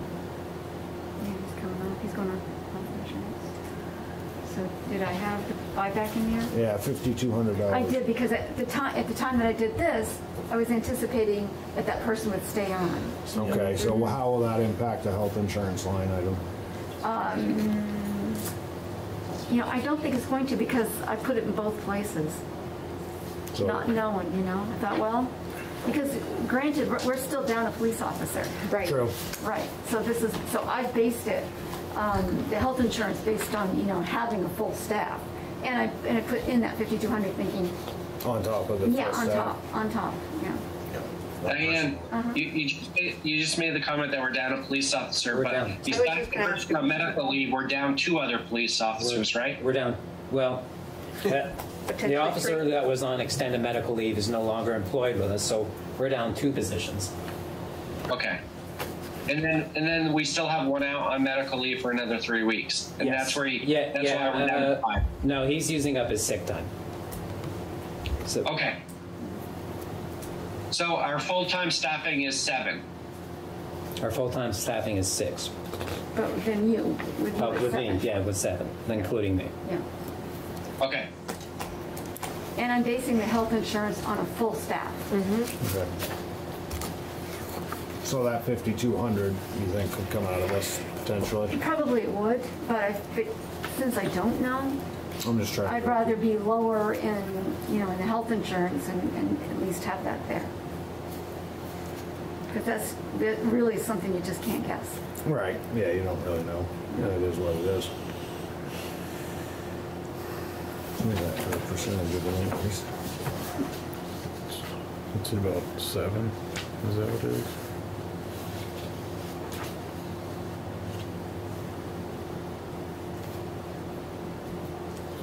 $7.5%. And I am basing it on 7% basically as an increase. And last year, the increase was 5%, so we actually were better off. And that comp rate makes a big part of that. That's most of it. That's the biggest part of it. It's horrifying. And you're Just saying there's outside of one our more control. year of that? Was that attributed to a year that was pretty bad with comp? 2 years in a row. 2 years in a row? Yeah, because I got that figured out. It's like Huge. crazy. I think I figured it around 80 per 100 or something like that. Is it 80 per 100 in payroll? No, it's not quite that high, but it's up there. It's an increase for sure. All right. So, any questions on the police budget? I mean, we do have the unknown with the contracts too, obviously, contract Right, negotiations. because that would do, you know, that would affect the night rate, that would affect the It's on-call, gonna dictate yeah, longevity, everything. yeah, everything, as far as payroll goes, yeah. Yep. And then I did also, I think I told you the last time, the Beamers, their rate is going up. So right now we're at 6.25, and I think it's going up to 6.5 or something near that. So it's definitely going up on the employer end and the employee end. Right. And that This was year. what, and you factored that in already? Yes, I did. Okay. So what other, we want Tim? I can bring Tim in for the next meeting. And then, We can do the office stuff. yep, you want to do the office stuff That's pretty tonight? quick. Yeah, let's do that. Okay. So where do we begin on that? You have any more questions on the police budget? Okay, yeah. Talking to me? Everybody, not just you. Okay, just making sure. Not No, all. I'm good. Okay. What page does the office begin on, Vince? Are you talking general expenses? Yeah, because we want to start talking now.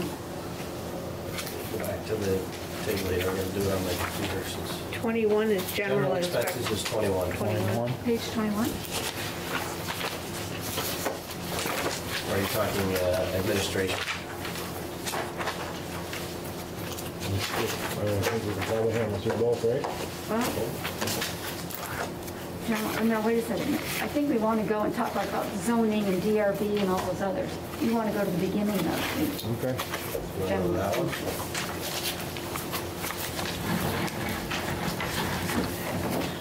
16, 15, 14. 14. Assessing. Right? You want to go to assessing? On 11? Is it 11? Okay. Or administration right at the very 10. beginning, on 10. Okay. I don't seem to have those pages. Okay. You should have, I don't have page 10.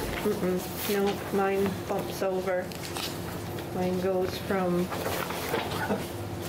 Okay, so 10, 11. Does everybody else have these? Yeah, I've got them. I got 10. okay, I'll keep looking. Maybe it just got out of order. Okay, because on that one, do you have page 10, John?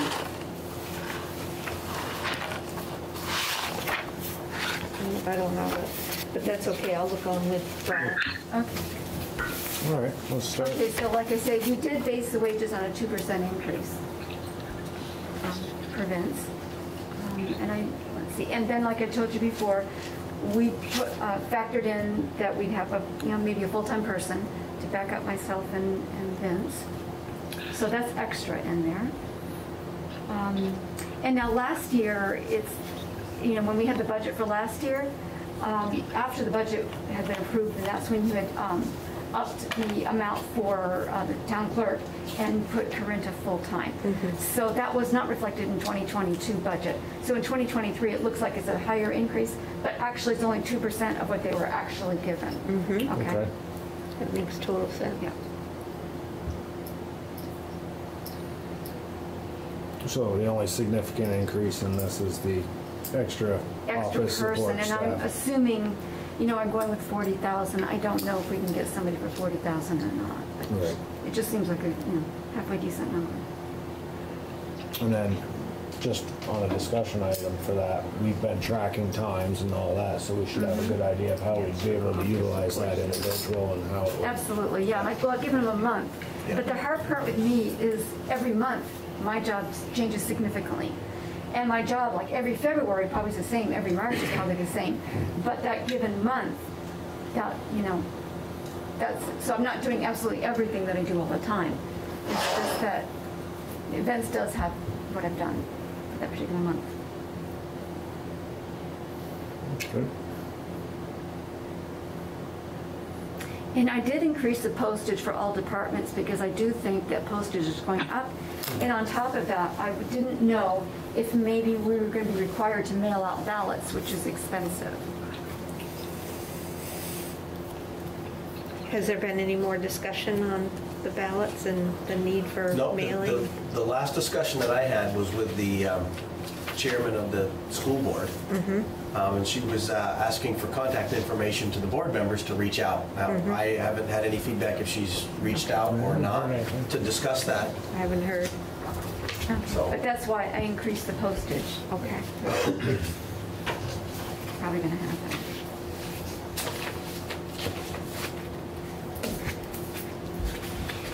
Are we set with page 10 or do we go to page 11? Oh, Justin? Yes. Can I make a comment? Go ahead. I wanted to point out that, and it kind of tags on to what John had said when discussing the police budget as far as increases, as far as I think everybody, when I say everybody, all businesses, all organizations are really needing to look harder at how to retain employees.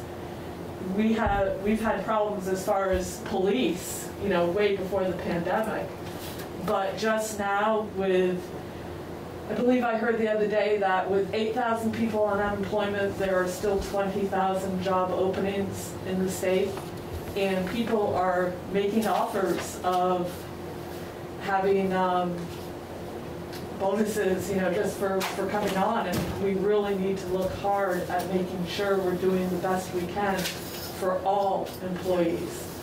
And when John said about didn't want any animosity between departments and all on the whole team, I have to say, last year when you guys, which I very much appreciated, made me full-time, it wasn't with an increase in pay. I mean, it was a 2%, but yet somehow you guys also made the decision to, shall we say, right-size Rosemary at like a 14.4% increase.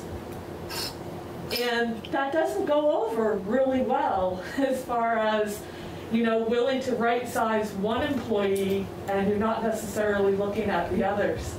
I don't know if Diane would advocate for herself, but she's had a boatload put on her and, you know, has rarely gone a day, and yet it doesn't seem like she has had her salary right-sized or a bonus or anything to reflect all that she's done. And as I say, very appreciative that I was made full-time, and I think that's worked out really well as far as coverage. But last year when I gave you guys a sheet that showed what various town clerks and assistant town clerks are making, I was low man on the totem pole, and I was basically told, oh, well, you're getting more money now. Well, no, I'm earning more money for working more hours. But I'm still the low man on the totem pole, and these Vermont League of City and Town numbers, I mean, any way you compare at anything comparable, either population size or hospital towns or whatever, there's a big difference in what others are making and what I'm making. So I just have to take the time to put in a plug and make sure you guys are considering it. If you're going to have all that information from the Vermont League of City and Towns, I should hope you're looking at it and considering it. So. That is addendum 4 in the package that she's referring to as well. Which they're not all comparable. I mean, there's a wide variety, and their bottom line number isn't right as far as they figured in people's stipend money, and so it makes it look like people make a huge amount. Well, they don't, but. Yep, I think we're just in our initial stages, but I think that's going to be a topic of conversation as far as, I think John brought up a valid point. Yeah, it's not just what the hourly wage is, it's our, you know, what are the benefits? I mean, health benefits are good, but are there any other perks or anything that can be done, again, to really work on keeping people? And I mean everybody, you know, whether it's highway, we've seen other towns desperate, and, you know, are they going to offer something that's going to take away any of our guys, you know, to get them to another town? Police officers, the rest of us. I mean, it's really, you got to be thinking about everywhere. And it's not even the road crew going to another town. It's some of these excavation businesses, and these guys can operate trucks. I just talked to somebody today that what they started paying a dump truck driver. Boy, I'm glad I kept my CDL because I might consider it. It's crazy what's going on out there. And another girl I talked to today walked into a local business. They gave her 5 weeks paid vacation from day one. Whoa. 5 weeks. Exactly, and I mean from day one. The knowledge base that any of us have from being here for at least a year or two, just that base means a lot. If you've been here longer, it's even greater. So sure, you might be able to find somebody else to fill the role, but you're not going to fill the knowledge that takes time to train up on. You guys are doing a fantastic job, so I really appreciate it. And you're extremely respected and valued. Well, it really takes a whole team. It's a team of people, and it puts more workload on whoever's left if you lose somebody, and that's what we went through last year as far as when we lost a town administrator, and having that role vacant for months made a huge difference on other people.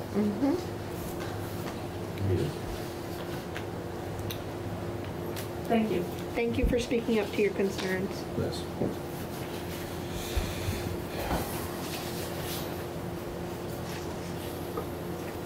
Are there other questions on that page? Sort of, not really, but The assistant town administrator. I see that's in there, and there's obviously multiple sources for the income that individual. Yes. And So then, I want to get a good handle on that this year, too. okay, I didn't give that to you, I thought I had. You did it, but I'm looking Okay, I at, I can wanted give the it to you board to have a good again. understanding as we go through the Yeah, budget. because you're not gonna, you're gonna see the assistant town administrator portion here, but the utilities commission gives him money for water and sewer, and they're the ones that vote on that rate of pay. Right. But I can give you another breakdown. I thought I had, but I can give it to you again. I think you did. I probably misplaced it. Okay, well, I'll give it to you again. Thank you. I can get that for you very quickly. But and where does that come into play in the budget? Okay, so those two other pieces you're not gonna see, because that's a budget that they calculate on their own. Right, but And- it goes in with our budget, so we'll see it somewhere, But right? it doesn't go in with our budget, because when I do the payroll, his portion, which includes overtime, okay, so his portion and the overtime that he puts in, I put against a general fund. And then the sewer and water, I put to those particular departments. So if you were to look at, like, when I do the payroll, there's a certain section. Right. And his is split up every pay period. Right, and it's split up, because I think I asked some questions about if we were accurately, like, recording it, which we're working on with the time card stuff, right? Yeah. Okay, so I don't. Yeah, because see what's happening with the sewer and waters, I'm going by a certain amount. Right. So in other words, he's allowed, Right, let's just a say percentage. 25,000, for sewer. I'm just dividing that up by 26. And the same Right. thing with water. But we're gonna have a better handle on that moving forward. Okay.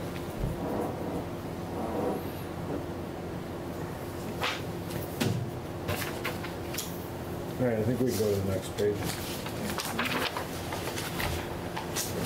So the assessing department, do you want me to speak to these things? That's fine, yeah. Okay. Because, the contract assessor, I put them for a larger amount in 2022. They have not been increasing their amounts. The contract we have has not been increasing. So I'm assuming at some point it will increase. What's the length of their contract? What was the length of their contract? That's a good question, because I think it might be 3 years. It's probably gone beyond that. But the contract it's just for a certain amount, and then they have they have the ability to put the cost of living in there, and they've just not done that to us. Okay, they've just been going at the same rate. There was no extensions on that contract, was there? So I think we need to I'll get Vince and look at that again and maybe rebid it. Okay, and their supplies, I think And we provide their computer? we do have 2 computers in that one, and a printer. And of course, all of the software that they need for the computer. And I did put in for computer expense because we were talking about replacing all of the desktops with laptops. And right now, I'm the only one that has the laptop that I'm using. We took off my desktop. It was really old, it wasn't working right, and I had the laptop that we'd gotten from the elders. And so we plugged that in, everything is working fine on that. So, I don't know if the others are gonna want to go laptops, but it certainly is working for me. And laptop, I believe, is a less expensive alternative. And you don't have to have the UPS, which is expensive. When that goes, that's $400. And you don't have to have the server box. And you do have a docking station set up? I do. And the plan is to standardize it across the staff. Oh, yeah, I So know. they're consistent. Maintenance is easier, software is easier. And this way, if we want to bring it home, we could too. it's a lot more efficient. Mhm, yeah, so. Yep, we had talked about that. And so is there any questions on the assessing? Because that really isn't a big. The next, did you have a question? No, just, meetings. Page 12 is meetings and elections. Now this year, we're going to have an election in August and, because isn't there a primary and then in November? It's obviously not presidential, but still, there will be more meetings this year than there was last. So I think I increased that. Pretty.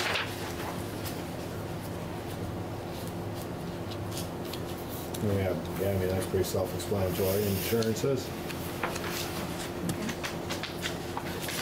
Page 13, yeah. which we've already sort of discussed. We have, now this is the portion of the insurances for the, for the town offices. So ours are, ours are very low, fortunately. Yep. The health insurance, that has increased just because we're talking about maybe putting on another person, maybe family plan. And then when Corinne went full-time, she's on the insurance. So obviously when we planned the 2022 budget, I did not anticipate that. So the 2023, I think, is realistic. Right, so we're looking at a $33,000 increase. But that's if you were to have a family, another person on family plan. And then, like I say, we have a couple of us on a single plan, and I think Vince is on 2-person.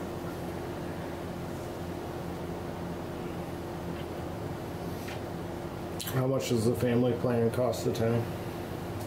I think it's $28,000 a year, or right around that. So pretty much all but 5,000 in that increase is of the 33 is based on a family plan. Yep. Wow. Okay. And of course, FICA expenses are going up because we're adding one to the payroll. Yep. And the FUTA SUTA expense, that's actually gone up. This is the unemployment that municipalities have to pay. And we get that through the leagues of cities and towns, and they have gone up in rates because so many towns were using them. So all of our fees went up this year. I mean, not substantially, but they all went up. The FUTA SUTA looks like a decrease, small decrease.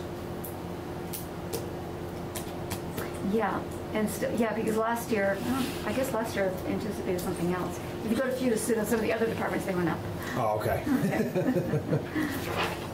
Disability insurance, we are on a new insurance plan now for disability and life insurance. And the disability portion went up, but the life insurance portion went down. So, but we are with a different place, and still through the leagues of cities and towns.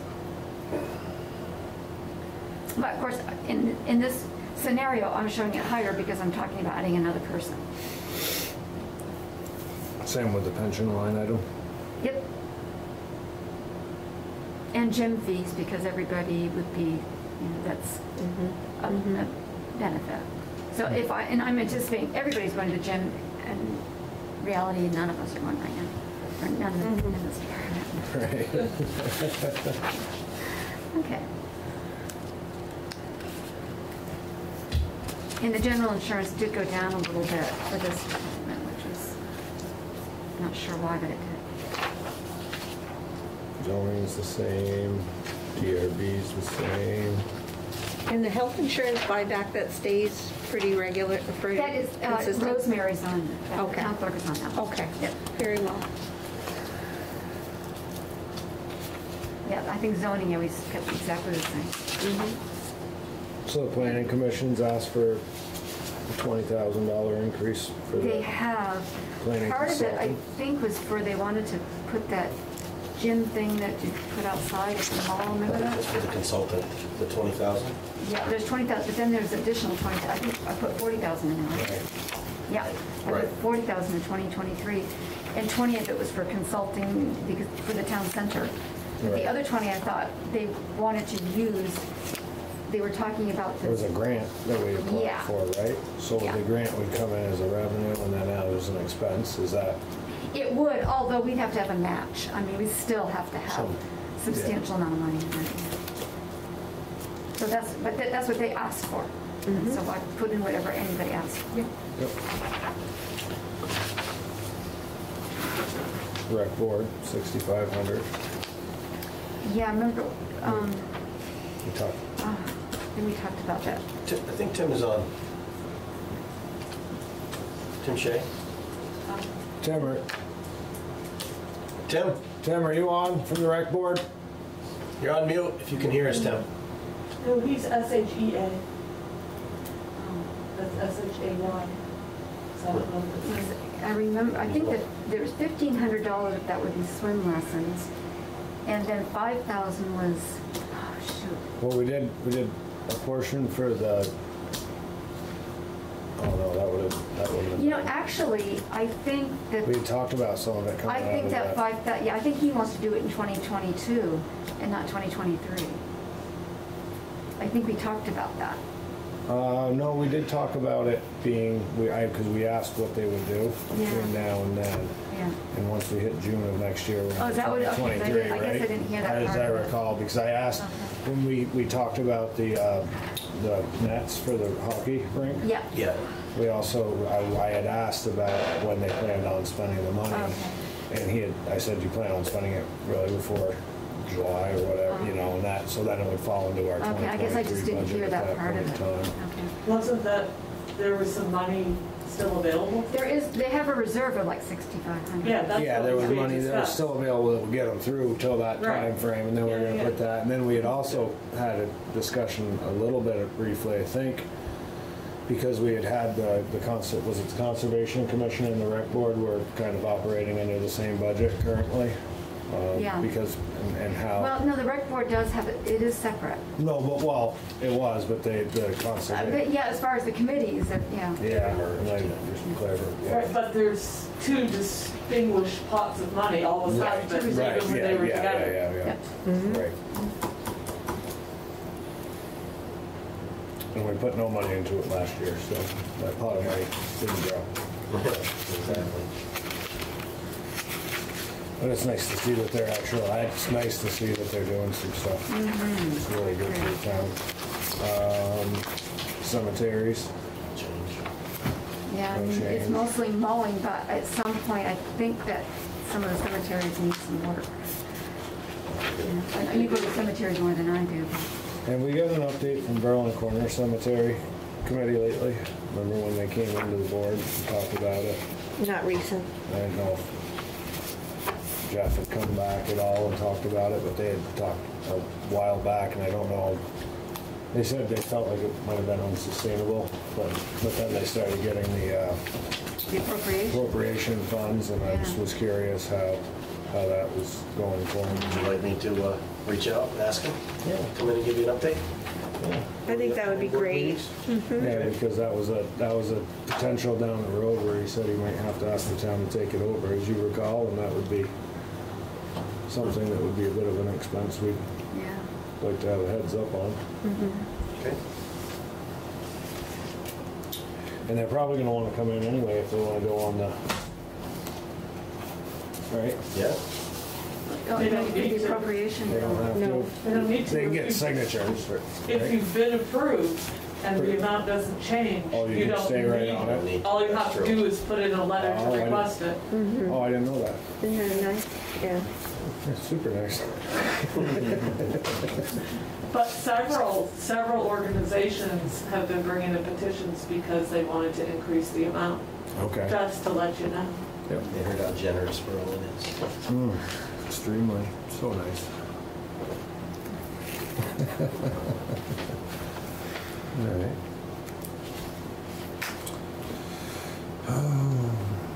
Taxes and assessments. Yeah. And as far as the ambulance service, I'm basing that on the contract. Right. Yeah. And So that that's was what a $16,000 increase? Yeah. Yeah. Because it goes per capita. And you want per capita, it went up quite a lot. You have a 3-year contract. Each year it goes up. Where did we stand on that letter increase that he was requesting after? Nothing more said? No.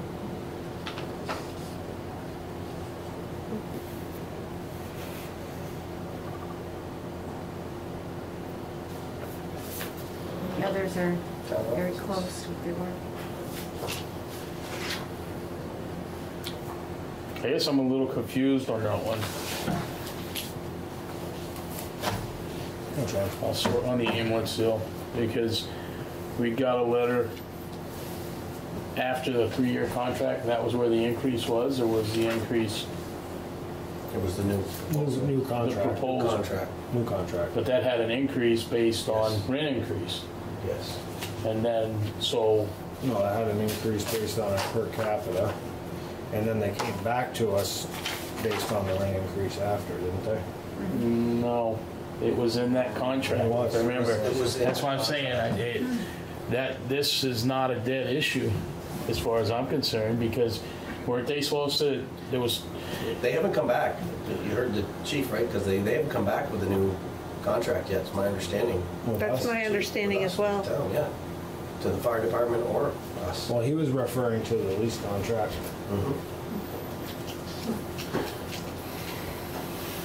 Okay, again, well, I'm still confused. Well, I thought it was. So if we're not under I'll go back and look at the meeting. I thought it was pretty clear that the board had said they weren't going to entertain any increase. Correct. And I thought that was based. That's my understanding. This number here is an increased number, I believe. I'm just, I'm unclear on it, but I'm thinking it is based on, you know, I don't think that was a dead. Look at the minutes. Right. Well, look at the contracts. You know, a solved issue. Right. Yep. Okay. Good point. Very good point, David. All right, well, I know we're gonna have, I want to get through a little bit of this, and then I know we're gonna have an executive session. We got Scott waiting, so we should probably get through the next, we got town office expenses and general expenses, and then we'll call it a night on this and go. Yeah, I don't think the town office is, I don't think the expenses are up, except for the webpage, and we know that because we're having a new, we have a new host, webpage host. Yes, okay, there we go.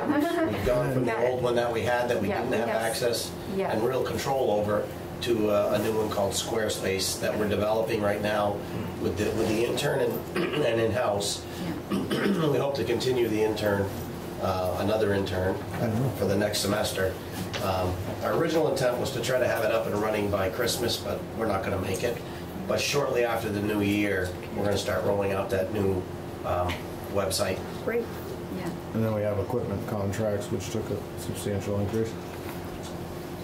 Yes, because we get the polymorphic as part of that. That's included in there? Yep. Okay. Yep, that is. In the maintenance, we did increase because we really would like to do some repairs here, some painting or something. We really need them. Could use it. Probably 2,000 is not enough. Yeah. No.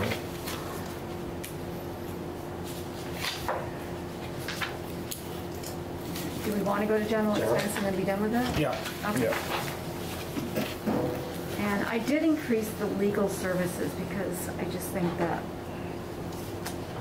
you know, with the union contract and stuff too, and some of the other things that are going on. The more we do, Yeah, that's the whole thing. The more we Makes have going sense. on, the more it costs us. CPA services, I did bring that up. Number one, we're going to have to put an RFP out on that because I think our 3-year term is up.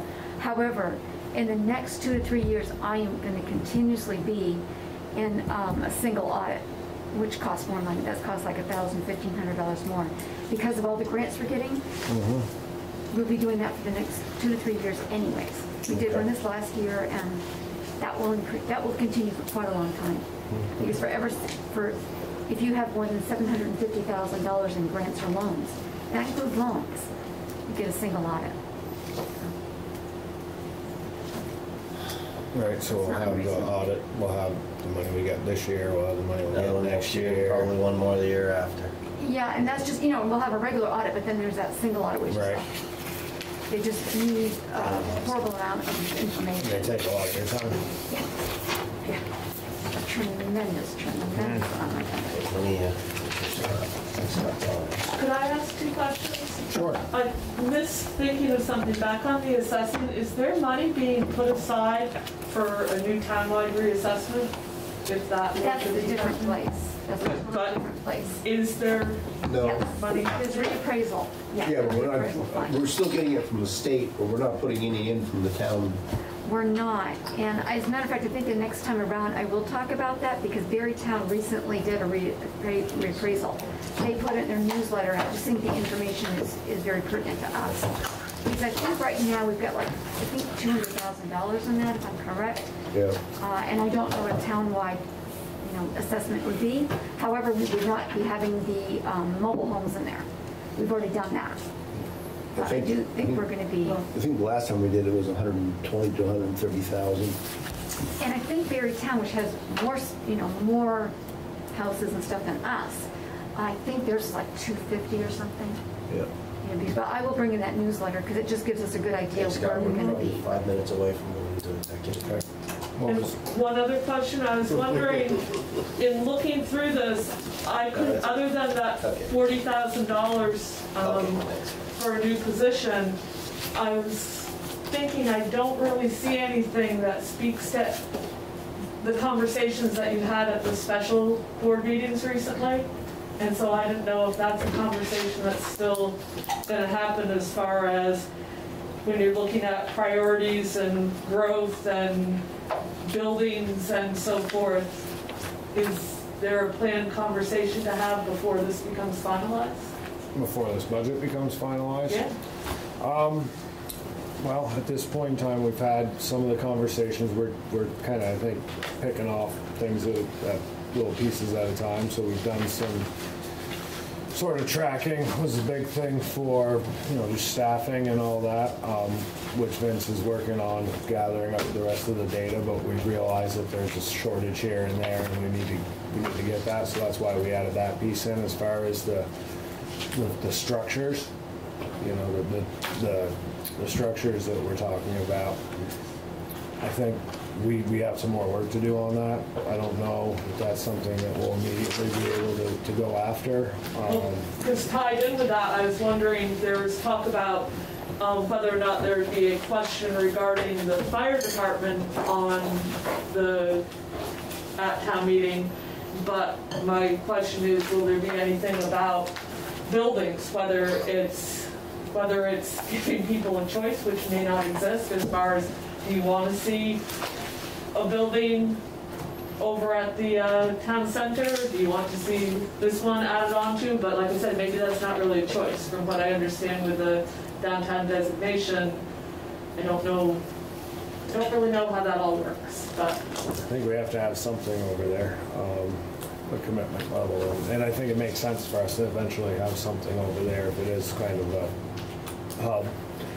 So then doesn't there need to be some kind of question to the taxpayers, because you can't do really anything like that without taxpayer approval, right? Right, but I don't think right now is the time where we can even address that, because I don't know if we would even know what we would do over there, quite honestly. So I think it's something that would more or less be tabled at the moment. Just figured I'd ask. Yeah. I might stop coming to these meetings again. It's better for my health. All right. Approval of license permits, vouchers, and applications. I make the motion to approve payroll warrant 22-12 for payroll from December 5th, 2021 to December 18th, 2021, paid on December 22nd, 2021, in the amount of $55,869.96.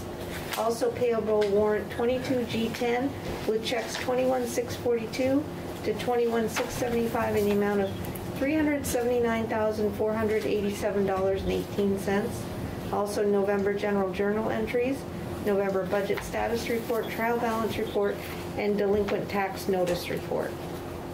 Second. Any discussion? Those in favor say aye. Aye. Motion carries.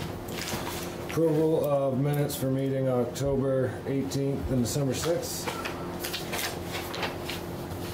I make the motion to approve the minutes of October 18th, 2021 as presented.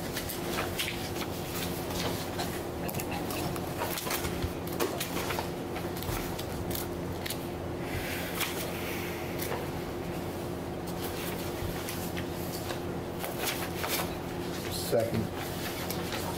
Any discussion? Those in favor say aye. Aye. Aye. Motion carries. I make the motion to approve the Monday, December 6, 2021 minutes as presented, with one exception on page 3, second section down, for ice rink goals. just a change in verbiage there. But other than that, just that one change.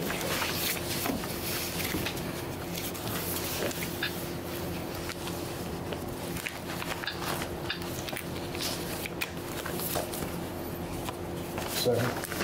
Any discussion? Those in favor say aye. Aye. Aye. All right, motion carries. Roundtable. Looks like Vince has a packet for us right here. Those are my two items. The first one is the Central Vermont Solid Waste Management Districts are required to provide the budget information and update to the select boards each year. This is their update for the board, so just for information for you. And the second one is just an update, it's just information on the security system for the building here and the police that we talked about a couple of meetings ago. The quote came in for what that would look like. I had him break it down into different, I think there's 4 pages here to show each area separately as well, to make it a little more clear. So there's specific things for the police department, then there's a combination for the department in the town office, and also for the town garage in there. So is there a way to put that out? We got a good idea, but do we have to put this out on RFP if we were to do? This is it. How much is it?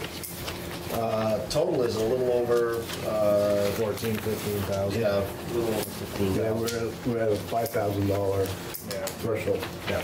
So how many companies do this kind of stuff? You'd be able to find 3?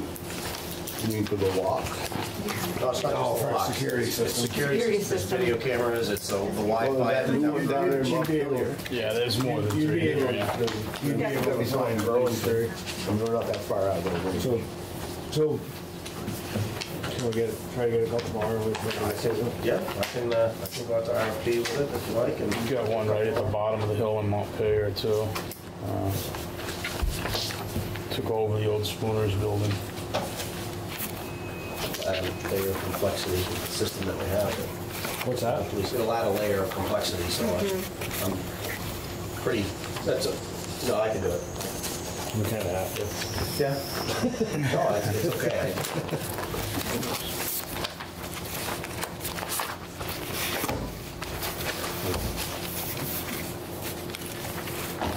Anybody, any roundtable, anybody? John? Brad? Well, Just wanted to thank Diane for her overview on the budget and the time you extended. Thank you. Thank you. Were you saying something for roundtable, John? Oh, I just had one quick question, and I'm looking through the budget. I just can't find the number. Diane, what is the overall percentage up in the budget as proposed right now or as drafted? I think it's like 7 or 8%. 7.4, I think, John. Yeah. I know. Okay. Overall. Thank you. 7%. Anything, Dave? No. Okay. Entertain a motion to enter executive session for contract discussion. So moved. Second. Any discussion? Those in favor say aye. Aye.